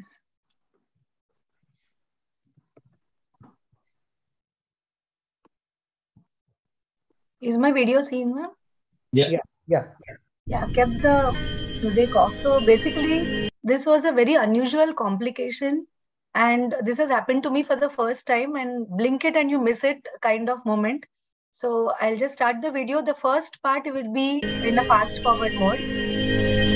So this was a routine case where you can see the pupil is well dilated, a perfect rhexis. You can see the posterior subcapsular cataract, a gentle hydro, and perfect direct chop, phacoemulsification. Each of the nuclear fragments are being emulsified, and the perfect irrigation and aspiration. You can see the nice rhexis. And now we are going on to the normal mode. This was a hydrophilic, I'm just stopping it here. This was a hydrophilic acrylic lens, a single piece. So I'm loading the lens onto the cartridge and the cartridge onto the injector. Now please watch very carefully. I'm injecting the lens. This is in a normal speed, and look what happens suddenly. And I'm totally aghast as to what went wrong. So this is now replaying in slow motion. You can see at this point of time, suddenly the entire bag is collapsed.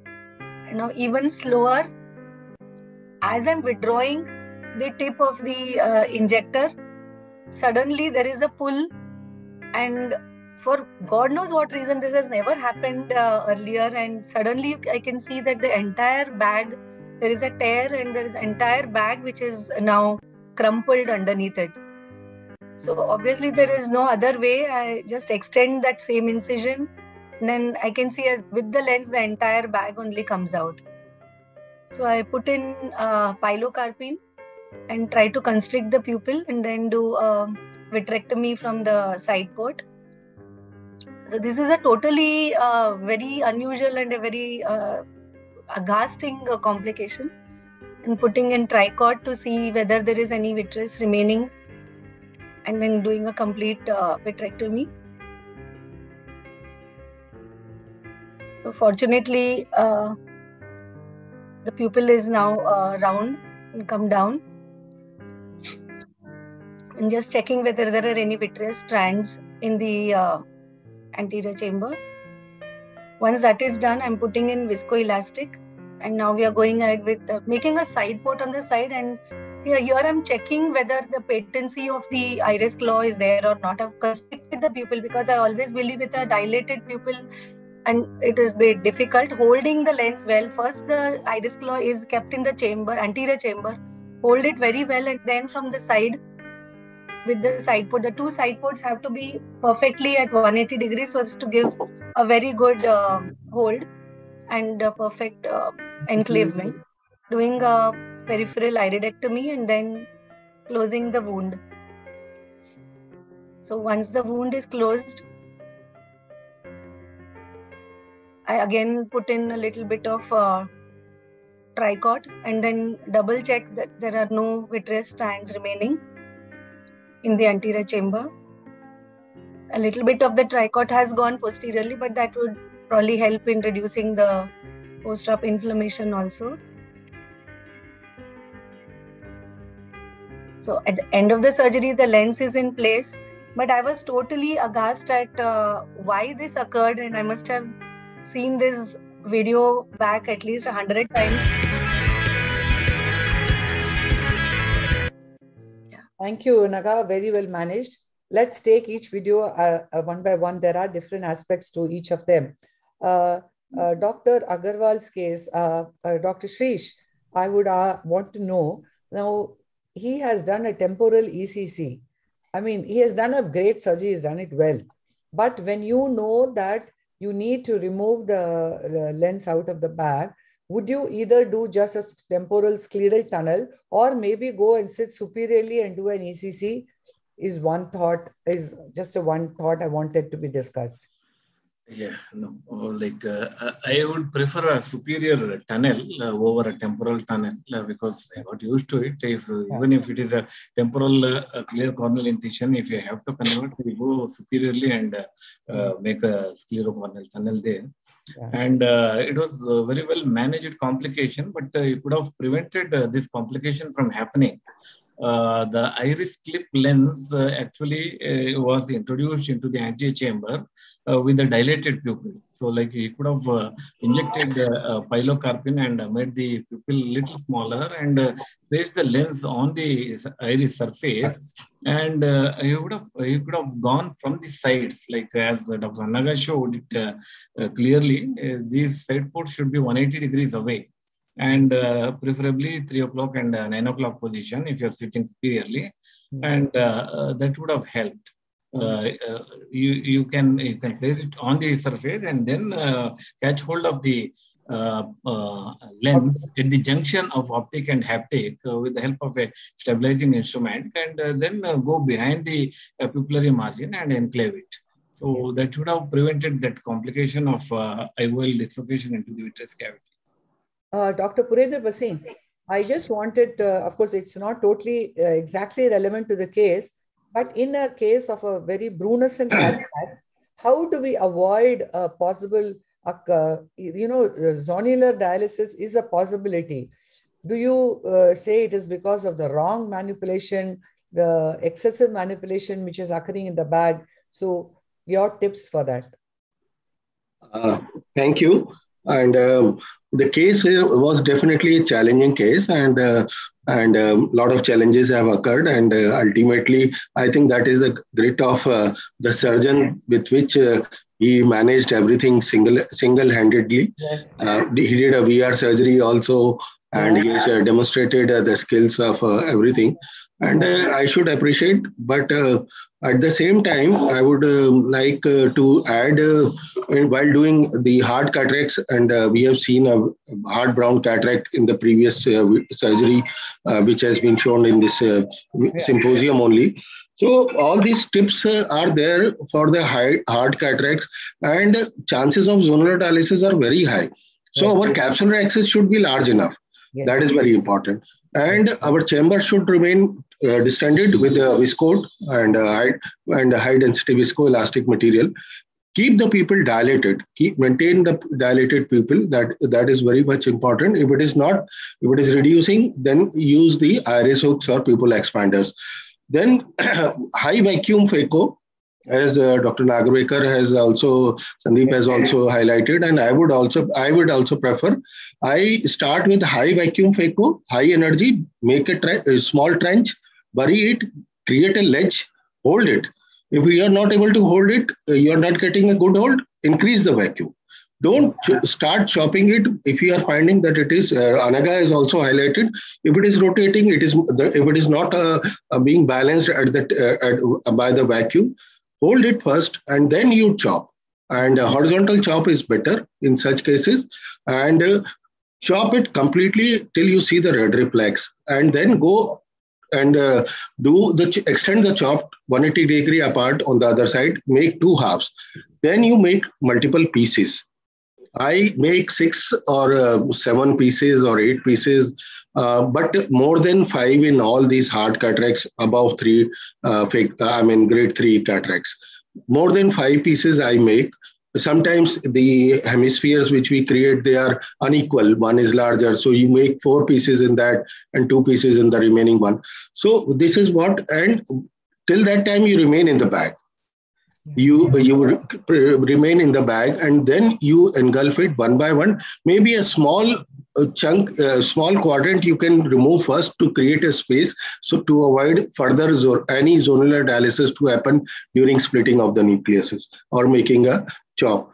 And then you do the phaco-emulsification one by one, and that is what is mandatory, and fill the chamber with viscoelastic throughout the procedure. And this will avoid any stress on the zonules and development of zonular dialysis, because, and you have to see that there is a very little epinucleus in all these cases. So you should keep it when you are removing the last chunk. You should decrease the vacuum, and then you remove the last chunk at the epinucleus point. Yes. Very well, valid points discussed. Actually, Dr. O.P. Agarwal, I was truly impressed to see your video today, that you can manage the anterior segment and posterior segment with such complete versatility. As far as Hanaga's case, it's so obvious that it was a faulty cartridge, and which did the whole thing, because even the injection of the IOL was not very forceful, or how it happened.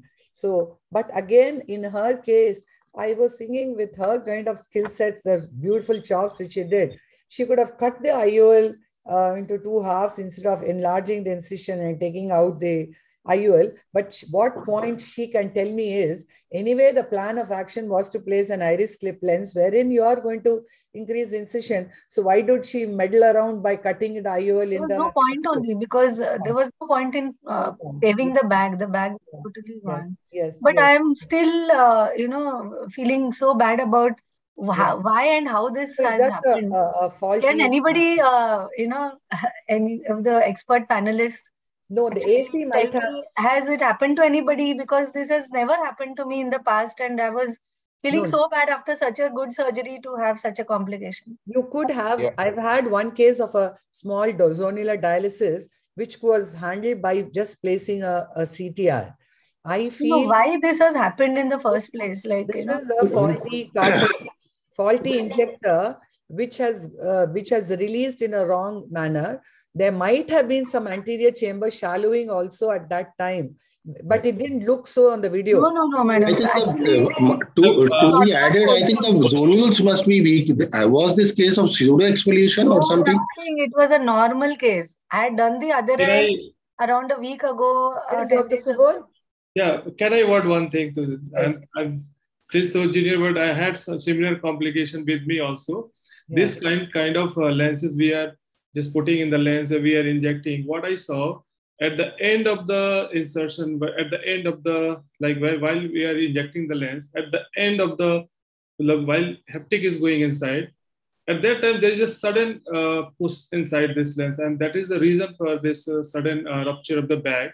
So after that, what I started doing is that while pushing the lens, I push intermittently, like just give not a continuous push, but just push and then stop, then push, then stop.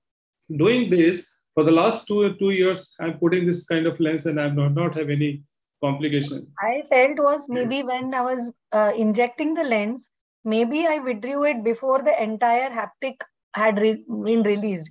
That is the only thing. But I've seen it so many times. Every time I can see that the haptic has been released, and then I'm removing the tip from the anterior chamber. But I can't imagine it can be so bad that it could have, actually ruptured the entire bag. Anaga, Yes. Can I make a point? Yeah. Yes. Anaga, actually, these are common in C-loop hydrophilic lenses where when the posterior haptic is being released, there's a rotation of the lens. Okay, so the rotation is jerky.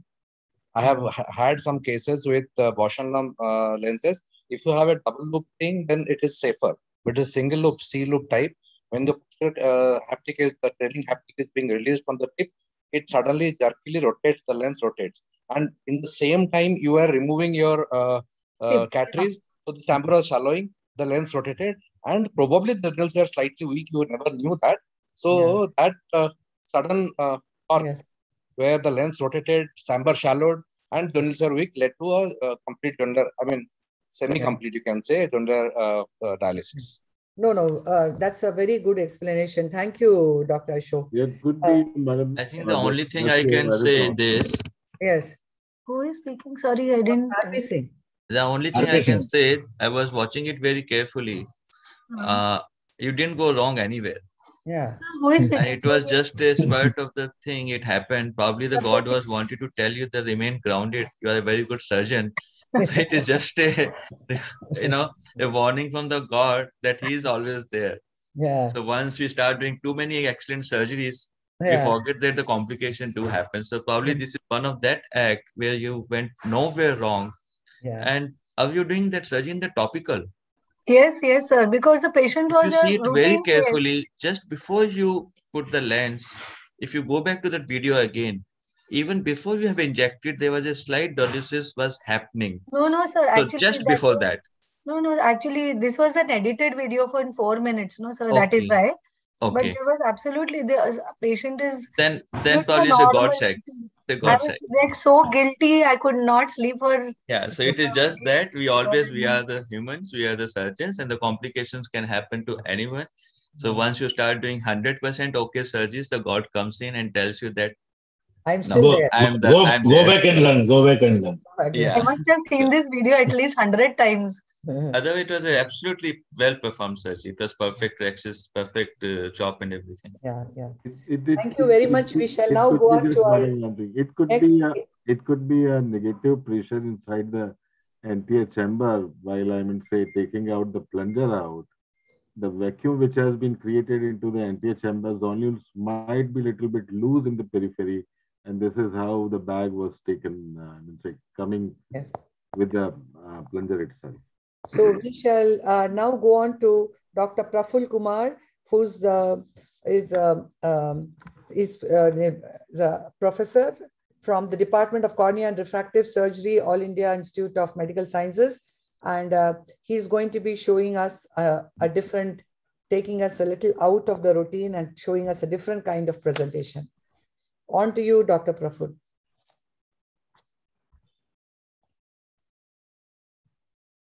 Thank you, ma'am, for this opportunity. So I'll case.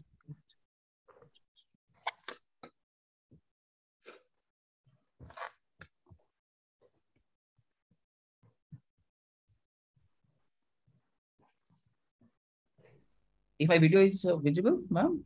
No. Yes. So, okay, this was the case of both eye operated IPCL followed by right eye TAS with corneal decompression and left eye intermission cataract. As you can see in the picture, the IPCL was there. It was an intermission cataract. And in fact, IOCT also, I could see that there were fluid cleats and the vault was not that bad, but still it was an intermission cataract, could have been due to surgical trauma. So I started with the case with 1 2.2 incision, 2 side pole incision, then injected some viscodispersive elastic into the anterior chamber. And then I pushed the IPCL a little bit backwards so that I can pull at least one haptic out of the sulcus, and then I can pull it out. But it was not as usual. Normally ICL, it comes out quite easily. But as you could see, there were iris pigments here. So there was dense adhesion between the IPCL and the iris. But somehow after a little bit manipulation, I could prolapse one of the haptic out, and then I removed the lens, and it came out easily. Normally, most of the ICL, they came out easily. So with little bit assisted with my limbs forceps and McPherson, I could pull it out. So the next task was to take care of that intermittent cataract. So this is how the lens was pulled out. It came out nicely, but yes, viscodispersive viscoelastic was there to protect the endothelium. Now the capsule was stained, and I prefer this small needle technique to decrease the interlenticular pressure. As you can see, the moment I went in, some fluid came out, and also I could aspirate a little bit of that. So that gave me a little bit confidence that, okay, then I can proceed with the surgery, especially capsular access. So I went in with the capsular access forceps. The moment I started to lift the flap, you can see I got a classic Argentinian flag sign. So the rexis extended on either side. But the good part was, if you focus the rexis margin, it was everted. So that gave me a confidence that my rexis extension has not gone beyond equator. So I enlarged the rexis capsulotomy size a little bit using intravitreal scissor and forceps, because the lens was soft and it was just an 18-year-old boy. So I was confident the lens could be removed easily. So using irrigation aspiration system, the lens metal was removed with bit precautions that the area where the rex is extended, I attempted to remove the cortex from that area at the end of the procedure. And throughout the procedure, I was keeping eye on this flap. That flap was everted, so that gave me confidence my rexis hasn't extended beyond. And in between, whenever I was coming out, I used to fill sodium hyaluronate at 1% so that chamber never collapses. Then once the lens metal was removed, I made an opening of 5 to 5.5 mm to give some good visual access to the patient.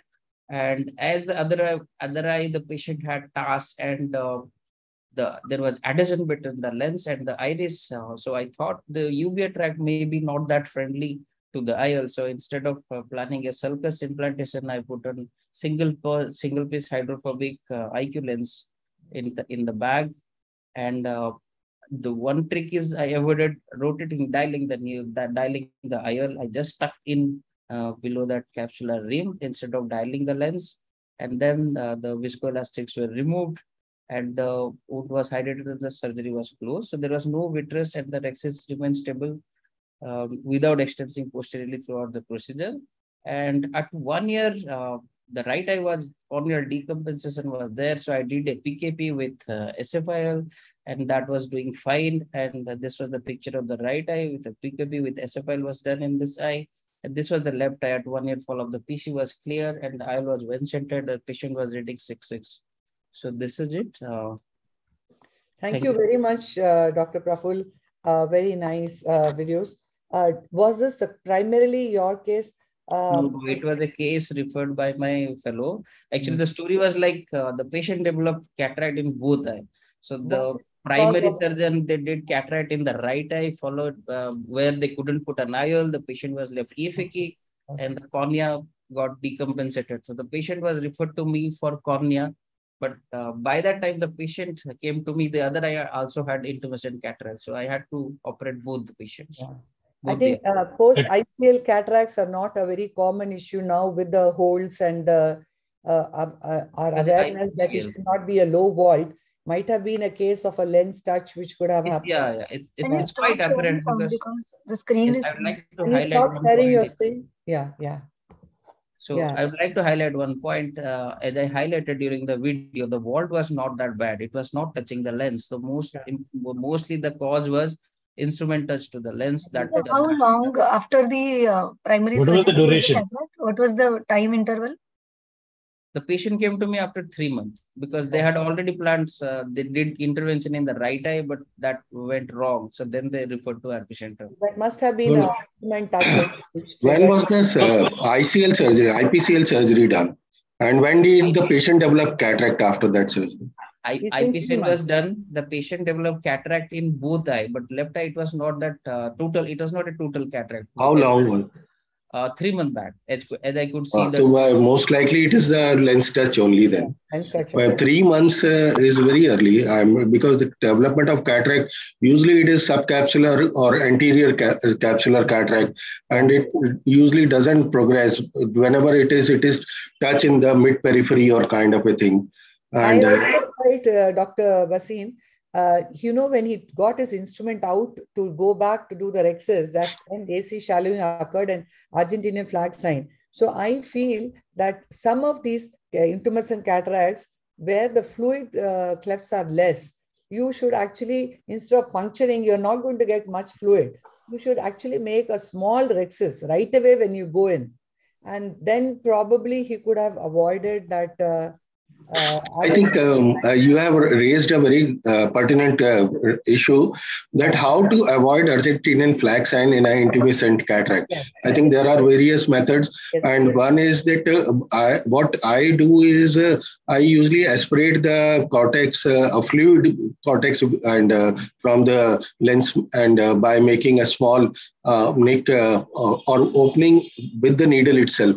I go with the straight needle and aspirate the fluid, but our chamber should also remain formed throughout, and that is what I do. And then enlarge that rexus, and small rexus, then enlarge it further when you have removed the loose cortex, and that can prevent. And 2-step surgery, as you have said, I think 2-step capsular rexus, that will help us, or spiraling of the capsular rexus. Yeah, no, I heard a very wonderful thing here in Narayan Nethralaya yesterday about making a cruciate incision. When we did can opener those days, we were not getting these Argentinian flag sign kind of challenges. So instead of making just one nick and aspirating or decompressing or keeping viscoelastic, maybe we should all go back and think there's some logic in making a cruciate incision and completing the rexus in the same go. Then maybe the stress forces are acting in different direction. So the Argentinian flag tend to get triggered off may not happen. Yes. I think 2 points are there. One is Dr. Rajendra Prasad has come out with this thing that he makes a circular entry in the anterior chamber and a sewing needle kind of a thing. So instead of making a linear opening, he makes a circular opening. And then you can, through that, the fluid escapes out. Making a C curve also makes sense. I agree. And then other thing was highlighted by Dr. Kamal Kapoor in the same session only. And then he said that to make a T-shaped opening in the anterior capsule. So that you make an initial opening and then you cut it. Yes. And make it T-shaped. So that will also, like you have said, that making a cruciate, so that will disperse the extension forces, and that will not. Yes, ma'am. Actually, the basic principle here is the intralenticular pressure is greater. Yeah. So we need to decompress the capsular bag. So whatever kind of nick is made, it is important to decompress the bag so that the anterior capsule is flat. Concave, yeah. The moment so the pressure in the anterior chamber has to be greater than the intralenticular pressure. That is the principle.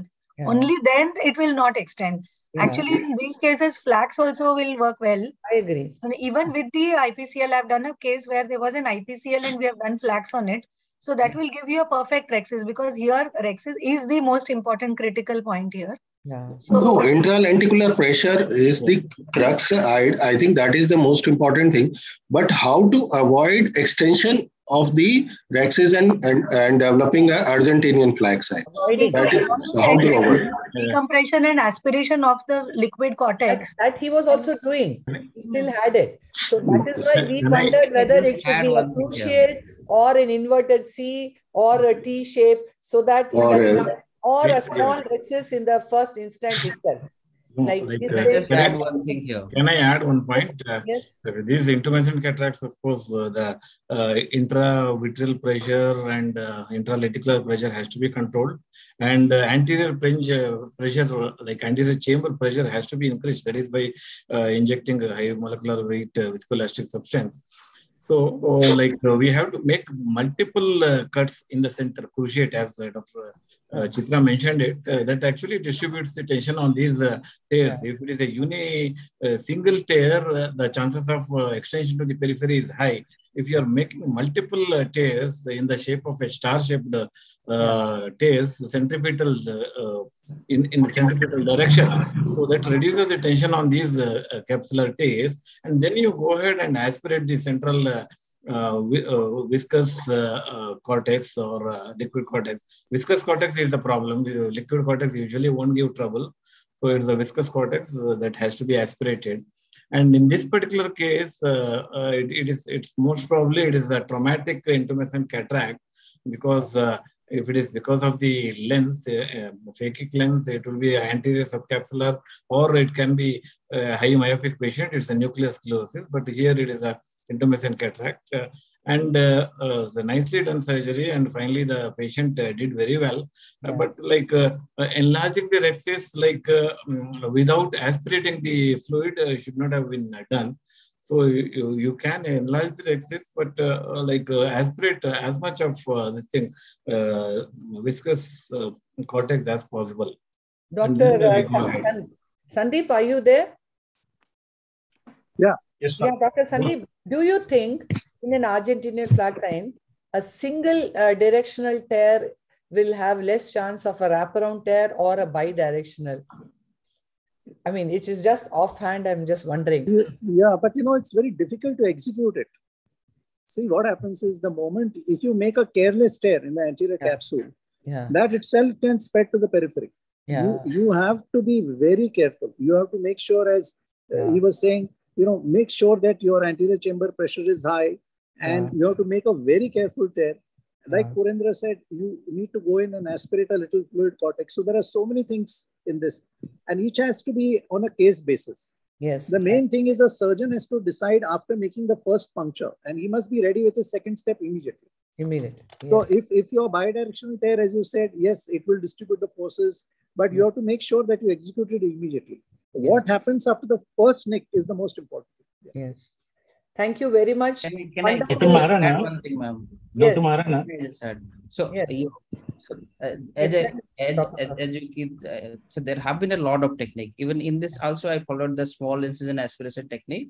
But Dr. Chitra, in the very beginning, she highlighted one point, which I would like to highlight, because after this case, we really went through the video again and again. So there are two types of interlenticular raised pressure. In one is, there is liquefied cortex. That usually you can aspirate or you can make cruciate incision. There is another group now, a lot of practice, lot of surgeons, they have put their videos in YouTube where the lens fibers are swollen. So it was a case where the lens fibers were swollen. So I doubt it would have been possible to make a cruciate incision. That much time wouldn't have been allowed. And in when the lens fibers are swollen, even if you apply viscoelastic, because it was an edited video, so I didn't show that. I supplemented the entire chamber with Helon 5, so which is 2.5% sodium hyaluronate. In spite of that, the rex is extended. So all this technique, yes, it works, but when the fluid is milky, when the lens fibers are swollen, it's very difficult to prevent Argentinian flag. Maybe the sewing technique may help. Dr. Maharana? Yes, sir. Keeping the status of the patient in mind, single-eyed almost, age, institute, why not the flex was the first choice?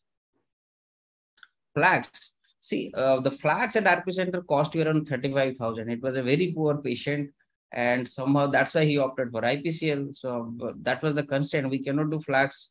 But for flax, the patient had to make payment. So that was not possible. Yes. Thank or you. Else that would have been the preferred choice. Yes. Thank you. We shall now go on to our next speaker. That was a wonderful video, Dr. Praful. We go on to our next speaker, Dr. Subodh Singh, who's I'm surprised this time we do have a lot of phaco and vitreoretina surgeon combinations in this session. So he's again another surgeon who's both a phaco surgeon and a vitreoretina surgeon from Orchid Medical Center Super Specialty Hospital in Ranchi. And he's going to be showing us a case of traumatic brunescent cataract with dialysis, iridodialysis, and zonular weakness. On to you, doctor. Thank you, ma'am, for these kind words. And first time I'm presenting this AIOS ARC. So this is my case. This is a case of post-traumatic Brunson cataract with iridodialysis with general dehiscence. So we started this case.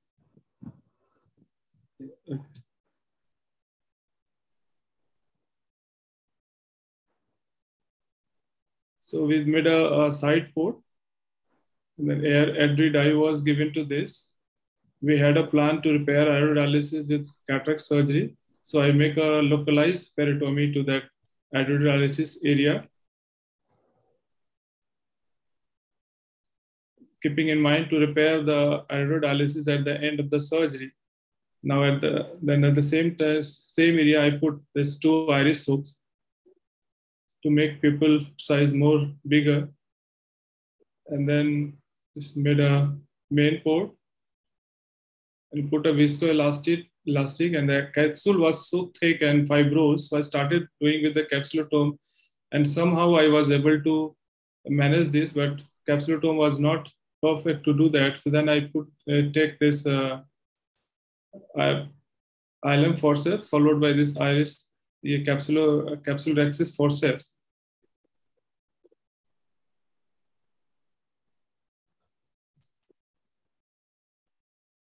So, but at the end, this capsule was so fibrous, so I need to use this ILM scissor to cut it down.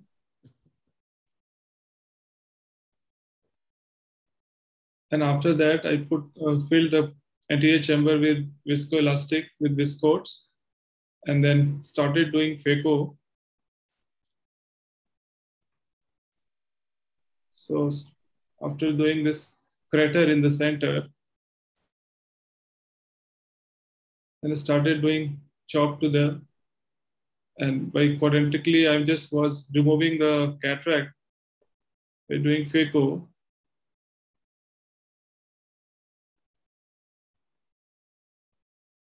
So while taking the last chip, I had this PC rent at that time.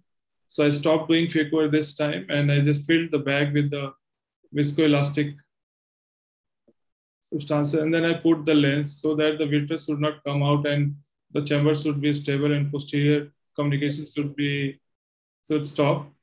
So I put the lens and then started doing phaco. So the remaining cataract was removed by doing this.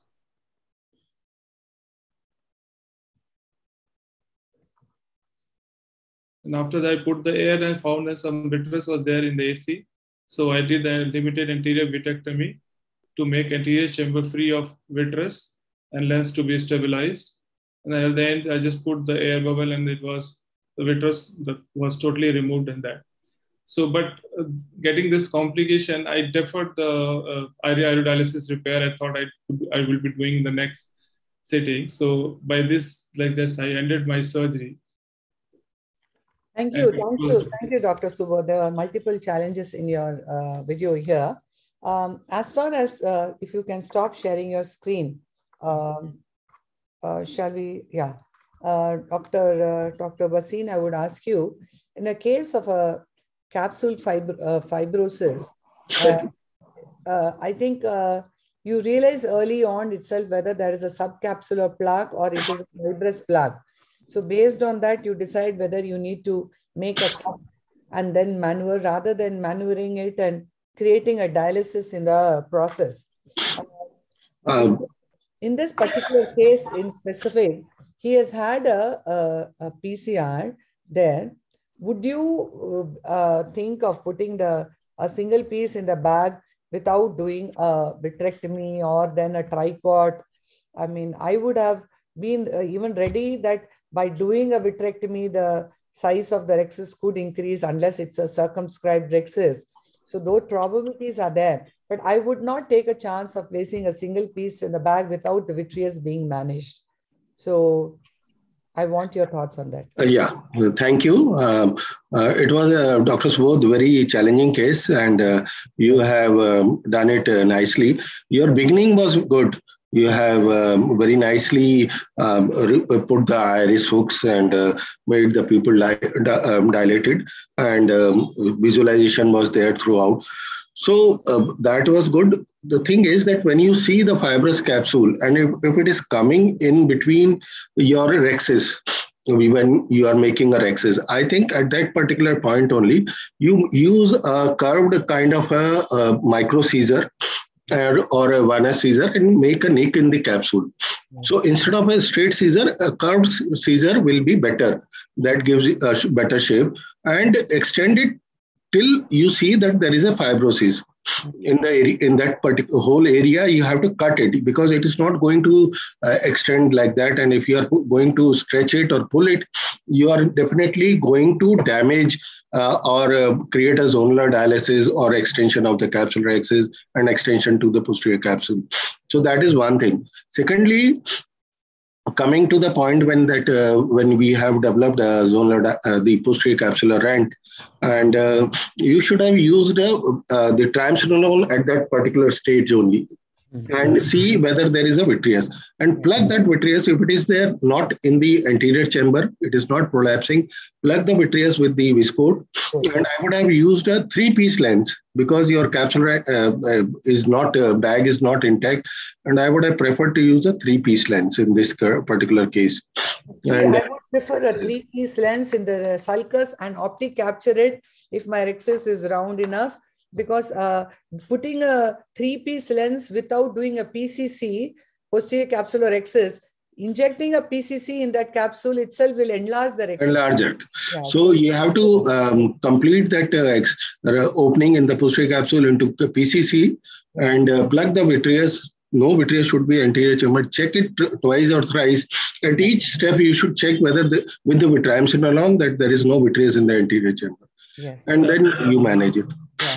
Actually, first thing I just want to say, like usually, like for me, like if I do a vitrectomy, the hypotony, there is a chance of hypotony is more if you do a vitrectomy and if you're managing this vitreous. So what I thought is just by putting the lens and remaining the vitreous is left in the anterior segment, we can remove it with the vitrectomy after this, like putting the lens. That was my first aim, because it was a complicated surgery and I don't want to make it more complicated, because while doing a vitrectomy in the anterior chamber without any barrier, so keep on the vitreous is coming and there is the hypotony and the chances of enlarging the posterior rent was a circular, it was not linear. So I thought I might be putting the lens, because single piece lens, if the PCC is not so enlarged, so they quite do. See, that you must have been the judge at that time. We couldn't make out in this video.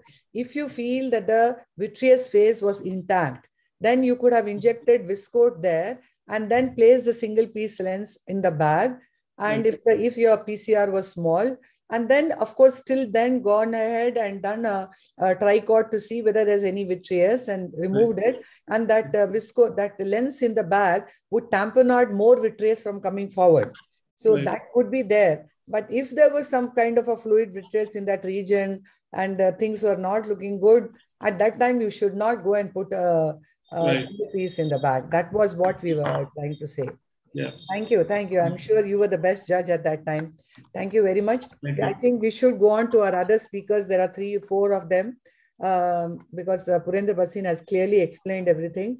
We shall now go on to Dr. Dilip Lalwani, who is a cataract and a glaucoma consultant from Om Netra Kendra and Laser Vision Center from Raipur. And he's going to tell us something even more interesting.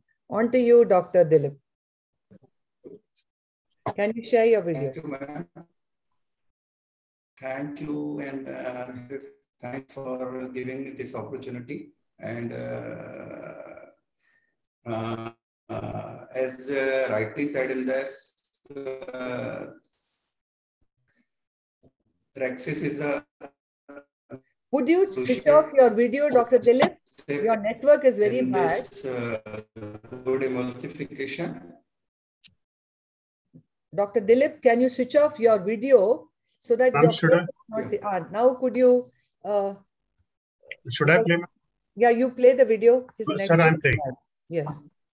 Dr. Dilip, could you stop sharing your video? Let him play from Mr. Sunil's end. Yeah. I have stopped. Yeah, thank you.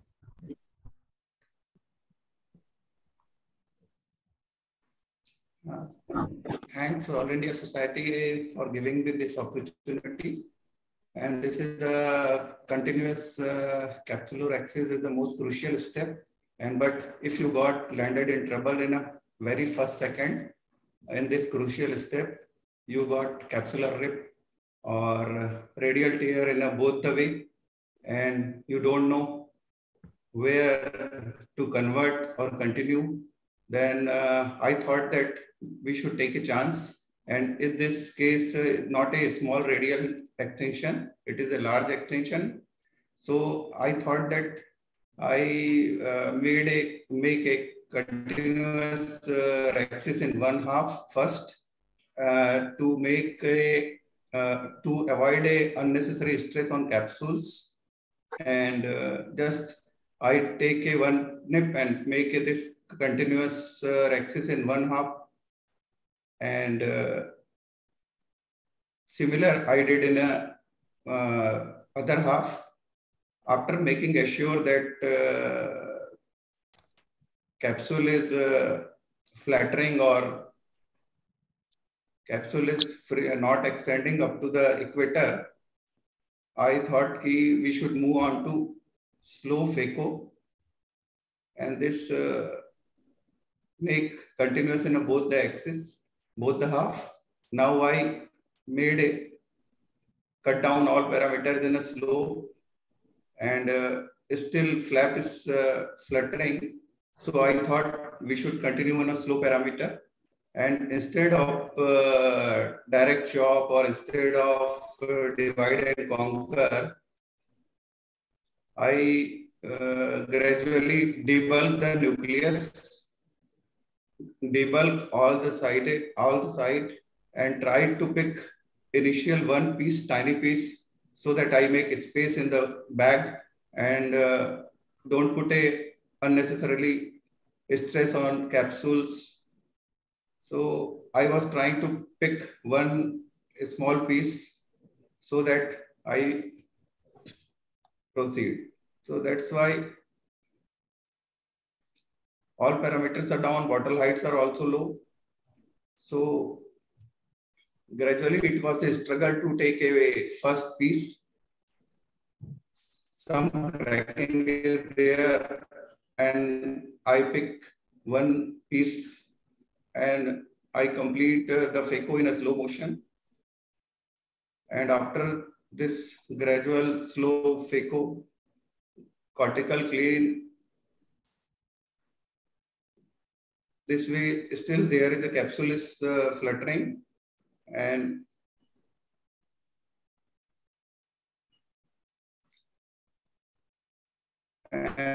this way I emulsify all the segments and cortical cleanup is done. And now what to do, what to put IOL. So I made a choice, a single piece hydrophobic over the bag. Not in the bag, I don't know. It is not up to the equator, but it is very risky to put IOL inside the bag.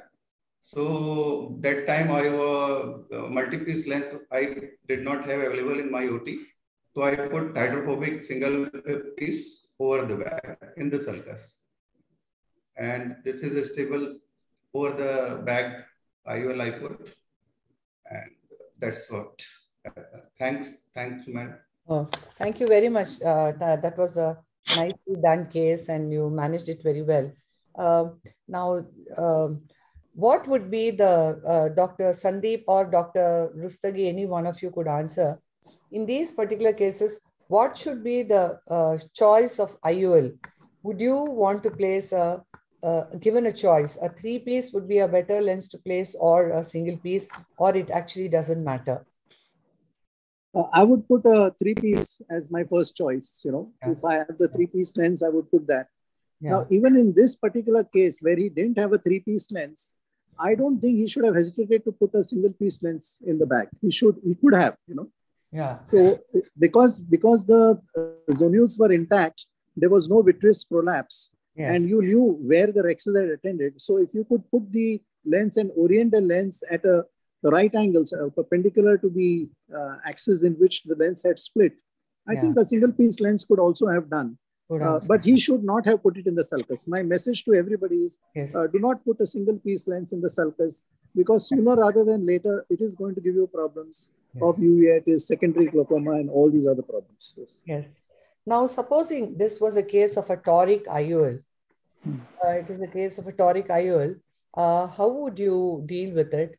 You would place the IOL in the bag with you don't have the full wraparound of the toric IOL. Would you still go ahead and do it? Yes, ma'am. I think I would. I think I would, because see, in this case, I would put triamcinolone to make sure that there is no vitreous. Yes. And you know that except for the 2 points with the rexes that extended to the equator, the rest of the zonular apparatus is intact. Yeah. Yes. So there is no problem in putting this. Yeah. It's only if this has extended to the posterior capsule or zonular dialysis has occurred in a major way, the capsular bag is unstable, then I would definitely hesitate to put a toric lens. But otherwise, I think I would easily put in a single piece lens. Yes, yes. The trick is, I think, to dial the trailing haptic by the Sinskey hook inside the bag.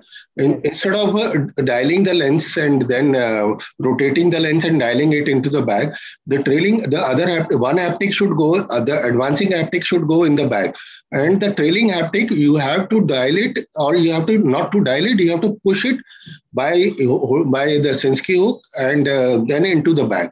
That should be the way, instead of rotating the lens in the bag and creating further zonal dialysis. Dr. Rustagi, when would you think you would convert to SICS in these cases? When you've had this kind of a rexis extension, when would you take that call?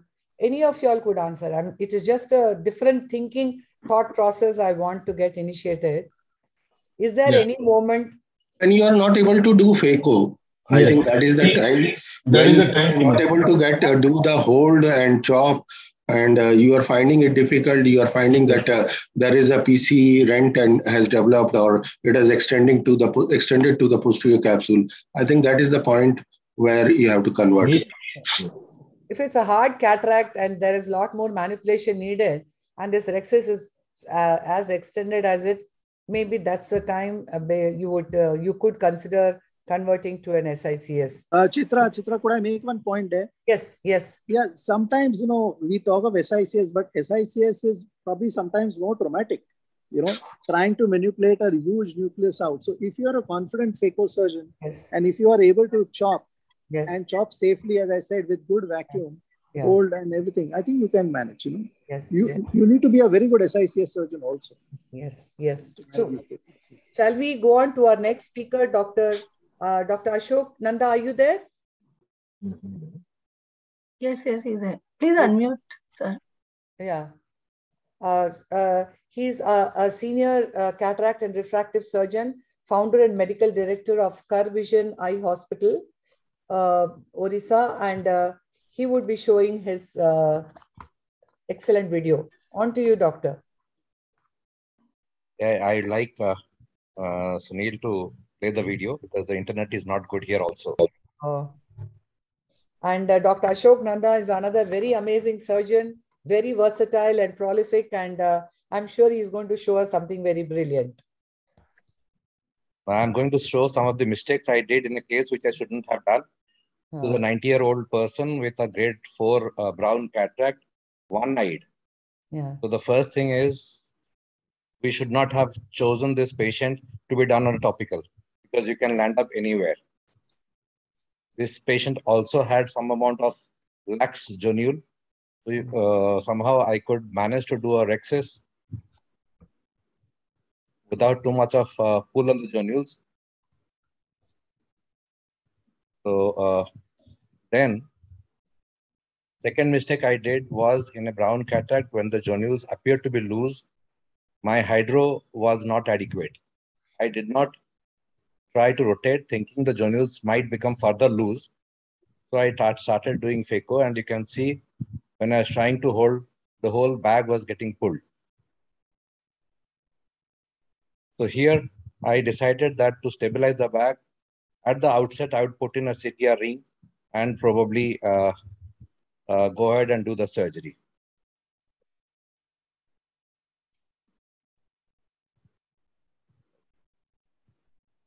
And once the CTR was in place, I was a little more confident and started doing a direct chop technique. Again, I normally would do a stop and chop in a very hard brown cataract because that gives me more space to manipulate. And in a patient where the zonules were loose, doing a stop and chop would have been a little better in spite of having to use a little more energy. So here you can see that I was struggling to separate the posterior plate because I had not had enough space and I was afraid to pull the pieces too much laterally to exert more tense stress on the zonules.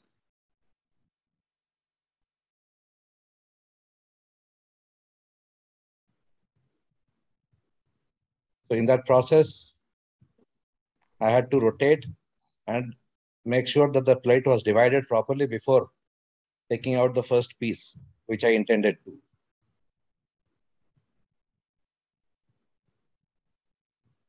I had to use two instruments to rotate because my hydro separation was not adequate. So once that was done, then I could manage to remove a piece of endonucleus, which gave me space to manipulate further.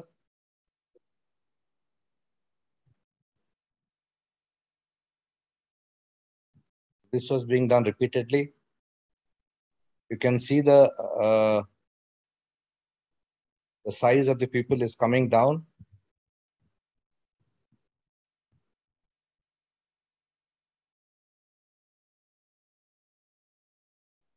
Somehow, once the crack was complete,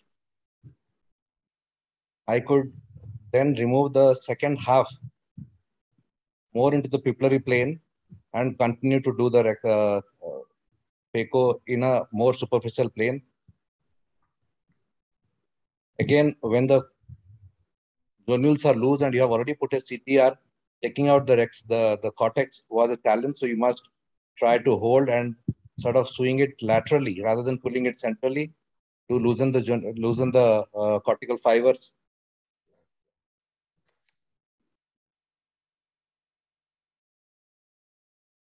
So instead of centripetal force, it should be more lateral and gradual and slow so that it is loosened and the zonules are not further stretched. And of course, at the end, I could, with luck, manage to fit in a lens in the bag. But the video was given to actually highlight the mistakes which a person should not do. Never attempt a hard cataract, 1/8 patient, 90-year with a loose zonules without block. That was a mistake. Yeah. And do a hydrodissection properly before you actually... You could have done a subtenon and you could have given a proper stop and chop and completed the case much faster and got Actually, out. this patient was referred to me on the table because some other doctor who had taken it for himself did not find it, confident enough to do so. On the table, I did not have any option but decided to do it. Now I wanted to ask you directly, do you feel doing a bimanual rotation in a case of a zonular weakness is a safe step to do? I have never done it, so I was asking you. It is definitely, because if you do one instrument technique, then you're stretching the opposite zonules.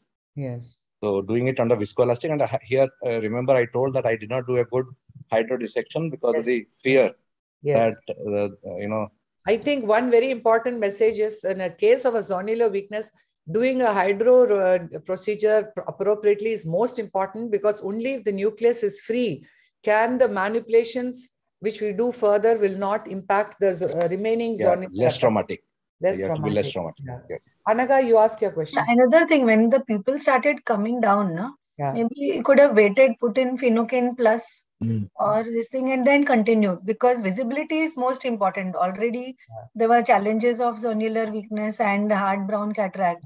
Plus, if the visibility comes down, then there are greater chances of you touching the pupillary margin, then further pupillary, Yes, that is why I started lifting the pieces into the pupillary plane. I started doing the last in a couple of pieces. But intracameral Mydriatics would have made it a little easier. I know. Yes, that's correct. Yes. I think it's a very self-explanatory video, unless my expert panel have extra point to add. Shall we go on to our next speaker? Yes, ma'am. Yes. Next speaker is Dr. Shrish Kumar, who I have already introduced to you all. And he is going to also show us something very different and challenging. Takes us into a different direction of thought process. So on to you, Dr. Shrish.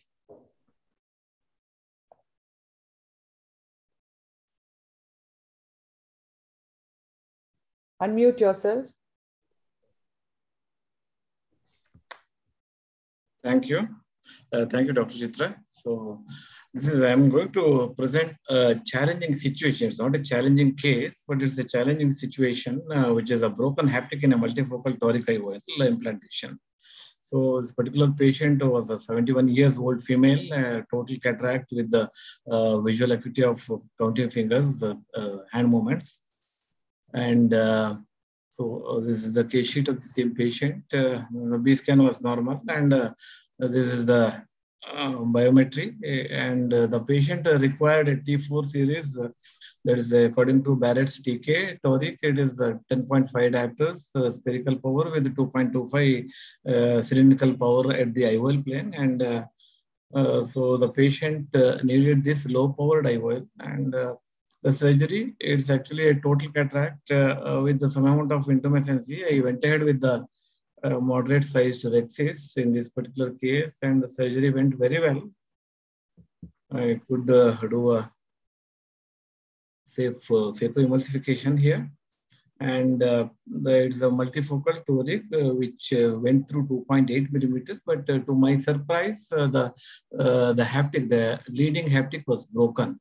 At this point of time, I had the classical teaching is to remove the IOL and replace it with the new lens, that is the toric multifocal lens, which is actually not available at that low power. This particular patient had 10.5 diopters of spherical power, and we immediately contacted the company person, and he could tell only that this particular lens will be available only after 15 days.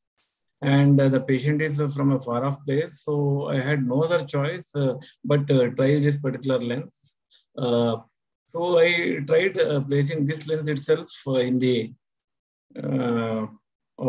capsular bag with the optic capture.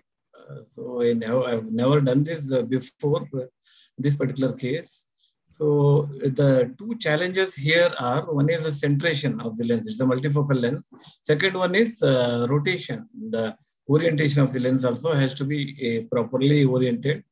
And so there is a chance of rotation because you are placing the lens with the optic capture. And I didn't know how this lens behaves, and I could complete the procedure on the table. It was stable, and post-operatively, so because I could manage to have a moderate sized rexis, I could place the large sized optic, that is around 6 millimeters with the optic capture. And this is the first step post-operative picture. The lens was nicely placed, and it was dot on 159 degrees, and the visual acuity was 6/6, and with a small spherical error of 0.75 diopters for near. And we did a UB scan and to check the position of the lens. The lens, this is the haptic which is present. There is no haptic here. There's a small bit of haptic is there, but there is a significant gap between the iris and the lens. And this is the anti-segment ovosity. This is a 1 month post-operative picture of the same patient. And I could not see the details here because the AIOS ovosity will not give those details. And this is 3 months post-operative picture. Again, the patient is 6/6 part, 6/6 with a small correction of 0.5 diopters. It is N6. And at 1 year, that is the patient could complete. The last month, the patient came here for a follow-up, and this is exactly the lens position is exactly at 159 degrees, and the patient did very well, 6/6 plano and 6 plano. This is another case. Based on this experience, I attempted this particular case also. This is again the accidental tear, a broken haptic here, the leading edge. The same company, I don't know what is the problem. It's the leading haptic which has broken. Trailing haptic we can understand, but the leading haptic breaking is something I cannot explain. And with the experience gained from the first case, I confidently went ahead and placed the lens after removing the viscoelastic substance from the antechamber and from behind the lens. So I placed the lens with the optic capture nicely. This is actually a 0-180 degree orientation. So finally, I adjusted the lens position. This is not the right way to do it, but I had no option, so I went ahead with this.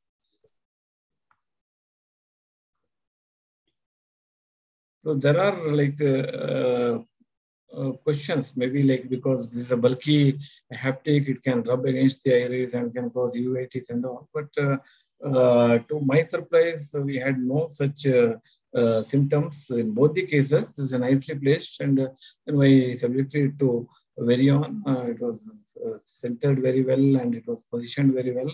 And this is the 6 months post-operative picture. This particular patient completed 6 months of the primary procedure, and it's exactly at 180-degree orientation. You can see the nice capsule wrapping around the lens, and plano 6 and 6. There's no pigment dispersion, no uveitis, glaucoma, no rotation, and no decentration. So I think in the indicated cases, if you have no choice, I think we can go ahead and place these lenses with the optic capture and lens haptics in the sulcus. Thank you.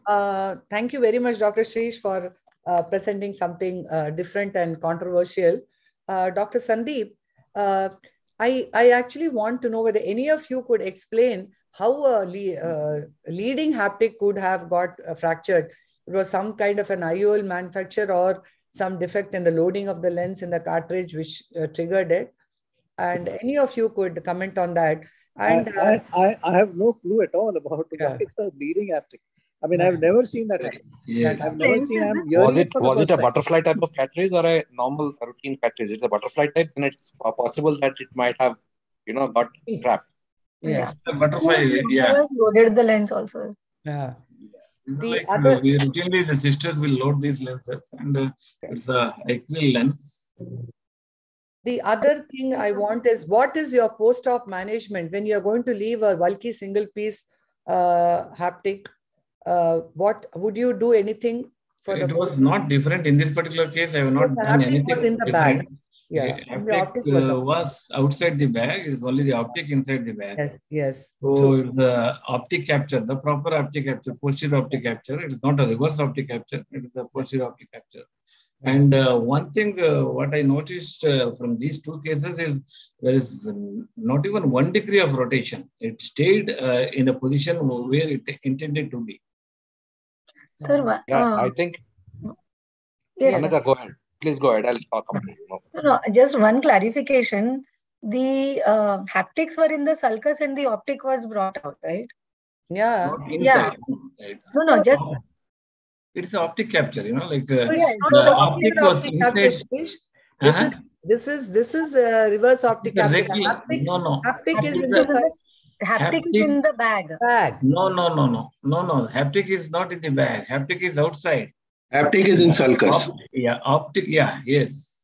And optic is captured because optic is captured and the capsular axis is of perfect size. That is and well centered. I think that is the crux, and I should appreciate Shirish for this novel thing. And you can highlight this further if it is not rotating. Very really good. No, but then if the haptic is in the sulcus, then there is likely to be irritation. Haptic is in bag.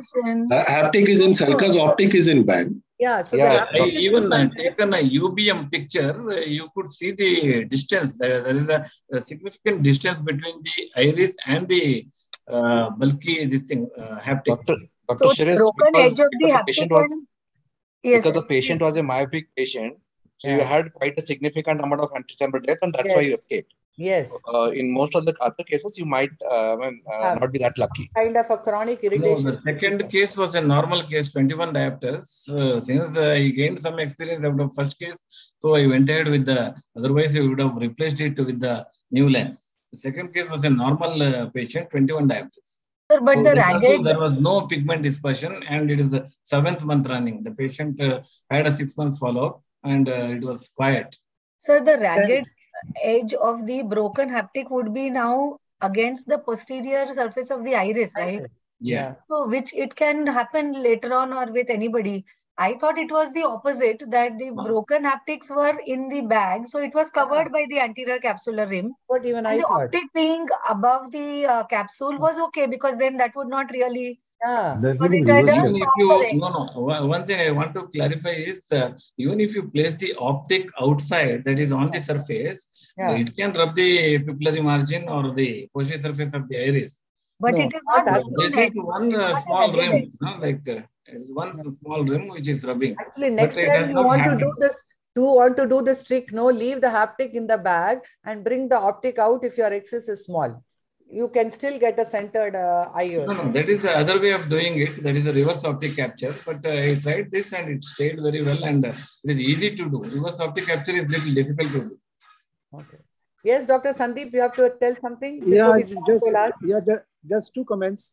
Number one, when he said that he didn't have the IOL power, I think I would have waited for the IOL to come after 8 days. Why not? Yeah, this is actually for 15 days. The company has told this is a low-powered IOL with the toric power multifocal, and the patient is from a different state actually. So the patient stayed only for 1 day, and we should have called the patient, but it's some tricky situation and the practical issues. And that was in my mind. If this was not staying, I could have called the patient after 15 days and placed the lens. But all the more reason, when the patient is not staying in your place and is going away and is unsupervised, it is better that, it is better that you don't take a chance of leaving the lens, especially when you leave a single piece in the haptics. No, we have taken a chance and it has worked. Yeah, that's an innovation, you can say. It's an innovative way. I think it's fine. All innovations happen under compulsion. Second case, I could confidently do it because of my first experience. Yeah. Just one more thing, one small thing, especially in premium multifocal torics, I would prefer to load the lens myself under the microscope. No. In a busy practice, it is. They are all extremely good sisters. They are better than us. Reloaded, it's okay. Actually, as far that's a Technis. That's a Technis multifocal. It doesn't have a cataract which is requiring a butterfly. No. Yeah. I don't know why you used a butterfly cataract. No, this is acryl toric. Okay. Acryl toric. So we shall now go on to our last speaker, Dr. Vivekanandan, who is a young, dynamic, extremely capable and excellent surgeon, and is a medical consultant at the Arvind Eye Care Systems at Pondicherry, and he is involved in the intraocular lens and cataract services. So let's hear what this young surgeon has to show us. On to you, Vivek. Good afternoon, everyone. I thank Chitra Madam and ARC for giving me this opportunity. So today I'll be showing my technique of scleral fixation of intraocular lens. So it is a simplified version. So inspired from Yamane's technique, this is our take on it.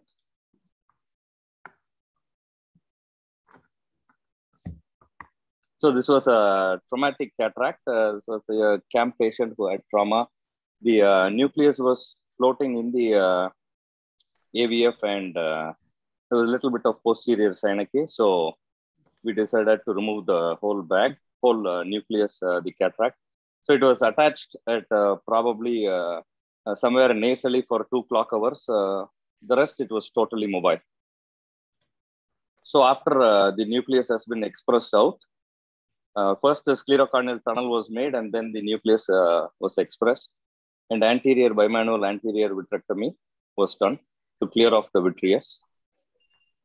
So once the vitreous is cleared, I do not use viscoelastic. I form the anterior chamber tightly, and using a toric marker, I mark 2 points to indicate where I want to place the scleral fixated lens. So 2 millimeters away from the limbus, I create a small indentation. I catch hold of the conjunctiva, pull it towards the limbus, so that at the end of surgery, the conjunctiva is over the sclerotomy site. On the other side, I use a 26 gauge needle, and then slowly, the long needle with 70 prolene suture is gently railroaded inside the 26 gauge. So we designed this suture especially for this technique, actually, because there was nothing available. There was 10-0 and 9-0. We wanted a bigger suture. So now we have the suture passing from one end to the other end, bisecting the eye into 2 halves. Using the Simcoe as an AC maintainer and Kuglen soup, the suture is exteriorized. Now we have a loop which is outside the tunnel. So I cut the sutures so that we have two ends of the suture. So the right side of the suture is passed through the dialing hole of either we can use a 3-piece PMMA intraocular lens or a single-piece PMMA intraocular lens. Once the suture is passed using a portable low-power cautery, the flange is created. The ideal size of the flange is that it just should be larger than the dialing hole. Similarly, on the other side, the suture is passed through the other dialing hole, and then using the same low power cautery, a flange larger than the dialing hole is done. So the tip here is make sure the suture and the cautery are not in contact, because when it comes in contact, you have sharp edges. And using the Simcoe as an AC maintainer, the IOL is pushed inside. While pushing inside, you can pull the suture so that the IOL is taut and it doesn't go posteriorly. And gently, the IOL is placed inside. So now the centration is done by pulling the suture on either side. The IOL is a little bit decentered to the first site of flanging, and the suture is held close to the sclera and it is trimmed to about 3 millimeter. And using the same portable cautery, a flange is created. So once the flange is created, you pull the suture on the other side and the surrounding conjunctiva. It is very important that the flange should be buried below the tenons as well. It shouldn't go just subconjunctivally. It should go below the tenons and plug the sclerotomy site. And the other site is usually, I prefer to keep it at the site of my tunnel, either on the left or right side. And the suture is held closely and the flange is done. The anterior chamber is hydrated using BSS and the conjunctiva is cauterized. At the end of surgery, I prefer to use Oromox, intracameral moxifloxacin. So this is the surgery. And so there was a lot of people asked, is it stable? Is it stable? This is similar to the old sutured SFIOL, where we had a specially designed IOLs where the haptics had holes in them. So we had 2 sutures on the haptics and 2 sutures on the sclera. This is similar to that, but no knots in it. Instead, we flange to keep the IOL stable. So we've done over 100 cases in the past 10 months now. We are yet to publish it. We are writing it. It's almost going for publication. So here are a few pictures of the surgeries. We've done it as both primary and secondary. So microspherophakia case where phaco was attempted, but the bag got caught in the probe. So we had to change it to a scleral fixated lens. And then this is an aphakia patient referred to us, and we managed to do an SFIL. The pictures are all post-operative one-day pictures. This is a traumatic anterior subluxation, and this is the POD1 picture. And we have gross pseudoexfoliation cases where the bag and CTR complex is dislocated and fibrous capsule. So we've done this in those kind of cases as well. Thank you very much for the opportunity. Thanks, Dr. Vivekanand. That was a very elegantly done surgery. But just referring to the original Canabrava technique, he has created a long tunnel which goes at an angle and then enters. And so I thought maybe that would make it allow the track which is there, which will prevent the suture from. Yes, madam. So that's the part with the conjunctiva, madam. So I make sure to move the conjunctiva at least by 1 to 2 millimeters. So I loosen the conjunctiva, move it, and make the paracentesis. So at the end of surgery, it totally covers. And the most important tip is, madam, only when there are sharp edges on the flange, it tears the conjunctiva. So the trick is not to touch the suture and the cautery. So when you don't touch it, it's a very rounded mushroom. And 10 months post-op, we've seen, madam, and over 100 cases we've done so far. Fantastic results, madam. And the difference between the Canabrava technique and our technique is Canabrava uses a specially designed intraocular lens where the haptics have eyelets. Yeah. And that is one difference. We use regular PMMA lenses. This is widely available in all the African countries and in Asian countries. So it is very easy for us, and it's easy for anterior segment surgeons. And the other new innovation in this technique is the process of threading the suture to the 26 gauge needle, making the sclerotomy. So you have to do that twice on either side and exteriorize the suture, which at least takes 20 minutes to do. That one step, because the suture will go inside. It's very difficult to exterior. So we designed this suture material with a long needle so that it gets over in less than a minute. You can pass the suture and bring it out. The you entire surgery 50 is better than the 70 Prolene which he uses. We've tried all sutures, madam. We've tried 50. 50 is a little stouter, madam. 60 and 70 are good, better than 50. That's what we feel. The smaller sutures have no strength actually. It is better. The best of the lot was 7. We did a few trials with all the sizes, and then we've zeroed in on the 70 suture. So this needle is making the process much simpler actually. We had a little bit of learning curve, and now we kind of have a proper technique. And it takes, if once the tunnel and the vitrectomy is done, it takes 5 minutes to complete the surgery. So it's and we've done it in clear corneal incisions also. So what we've done is we've taken the acrylic lenses. I don't have the video with me right now. And at the optic haptic junction site where the either a single piece or a 3-piece acrylic lens, you can puncture it using a 26 gauge needle, pass the suture, flange it, and then load it in a 3.2 mm cartridge so that there is no breakage of the suture. So the similar fashion. First, you do the pars plana puncture, externalize the suture, cut it, pass through the optic, flange it, load it, inject it, and the same step can be done. That will take a little bit of time compared to the rigid lens. How do you prevent, assure that there is no conjunctival exposure of that knot? Yes, madam. The first point is moving the conjunctiva away before making the. So, and one sclerotomy is always transconjunctival, and the other one is at the site where I do the peritomy for the tunnel. So this way, one conjunctiva, the centration is better. When we try to do both transconjunctivally, sometimes it is a little decentered, but the IOL is stable. The refractive correction is not there, but it's not well centered. So when we chose to have one in the site of the tunnel where the sclera is exposed, we had proper centration. And like I said, madam, moving the conjunctiva and not touching the suture with the cautery tip helps in having a rounded flange and total coverage of the sclerotomy site at the end of surgery. Thank you very much. Any just one question. Since you have done excellent surgery and very clean and neat, so just one question. Since you have done such large numbers, have you compared not only decentration but also tilt with the glued IOL and with the CMT flex? We've not done a comparative study, madam, but what we've done is we've done ASOCT images for most of the patients. In high myopes, it's a little difficult to get the ASOCT image because we're a little posterior to the iris and we cannot get the plane. The tilt is something, if we have an intraocular OCT microscope, then probably we can assess on table. But here what we do is visibly with our naked eye, when we see a tilt or, if it is tilted, if it is flat. So when we pull both the sutures and bring the IOL to the center, we get a rough idea. So what we do is we increase the spherical power by 0.5 diopters in such cases. So in almost 90% of the cases, we didn't have any spherical correction. We did have cylindrical correction, but it was not too high.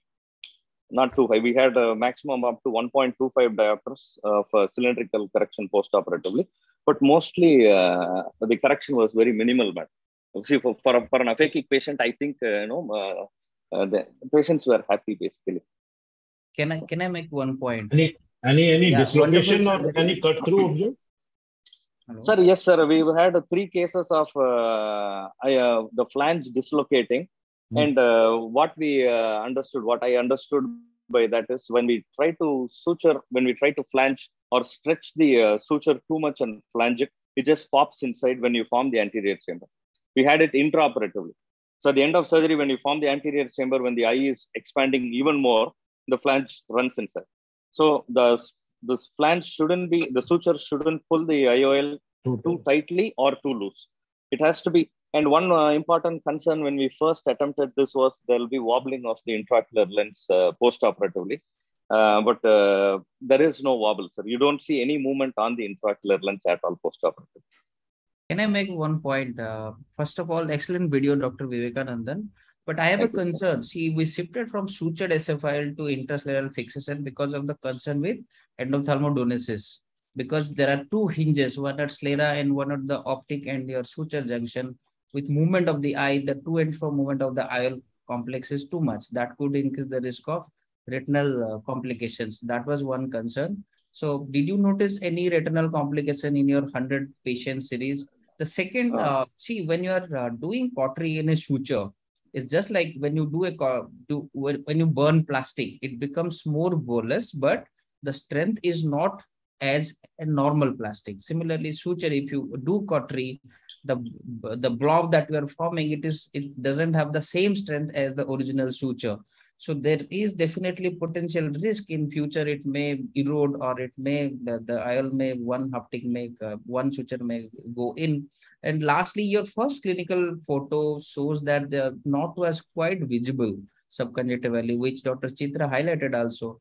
Conjunctiva doesn't give you a full protection or full barrier of bacteria. So is there any potential risk of increased risk of endophthalmitis with this technique? He has not had it. So far, we've not had it, madam. So one thing we are very particular is moving the conjunctiva and not touching the suture, like I said earlier. The other thing is, if there is, we've had cases where we touched in the initial days and there was a sharp point at the flange end, which kind of eroded and came out. And then we went back, we did a peritomy, we did the flange, and then sutured the conjunctiva. That is one case. But so far, it's been fine, madam. And it is similar to any other SFIOL where you're externalizing the haptic. Instead of externalizing the haptic, we are bringing the suture out. So it's not that big a difference. And we've tried in the wet lab to, pluck the flange out of the suture, and it's not that easy. So I'm not sure, a knot can definitely disintegrate over time, but this doesn't feel like that, madam. So far, we've had good results. I think we have to wait much longer to see how it is. Because Yamane has published flanging of the haptic series of 100 cases. The outcomes are good. So this is also has been good so far. So I think I'm going to conclude this session. It's been a very exhausting 3 hours I'm sure for the expert panel and for us and for all of you, because the enormous variety, and I'm sure 3 hours, none of us thought of anything else but ophthalmology. So I really express my very, very special thanks to every single expert panel, Dr. Sandeep Nagvekar, Dr. Purendra Bhasin, Dr. Inder Mohan Rustagi, and last minute Shrish helping to be the 4th expert panel. Each and every one of you was so intensely involved and so along with us. I don't know how to thank you for what you did. And thanks a lot, Anagha, for being a great moderator for me in the session.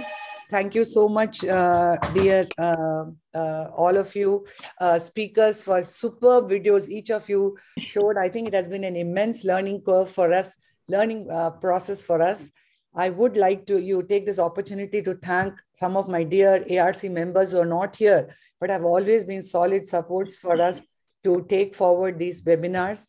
I would have to thank AIOS admin led by Mr. Kripal for being so supportive, and the SMSs which reach all our delegates before the meetings.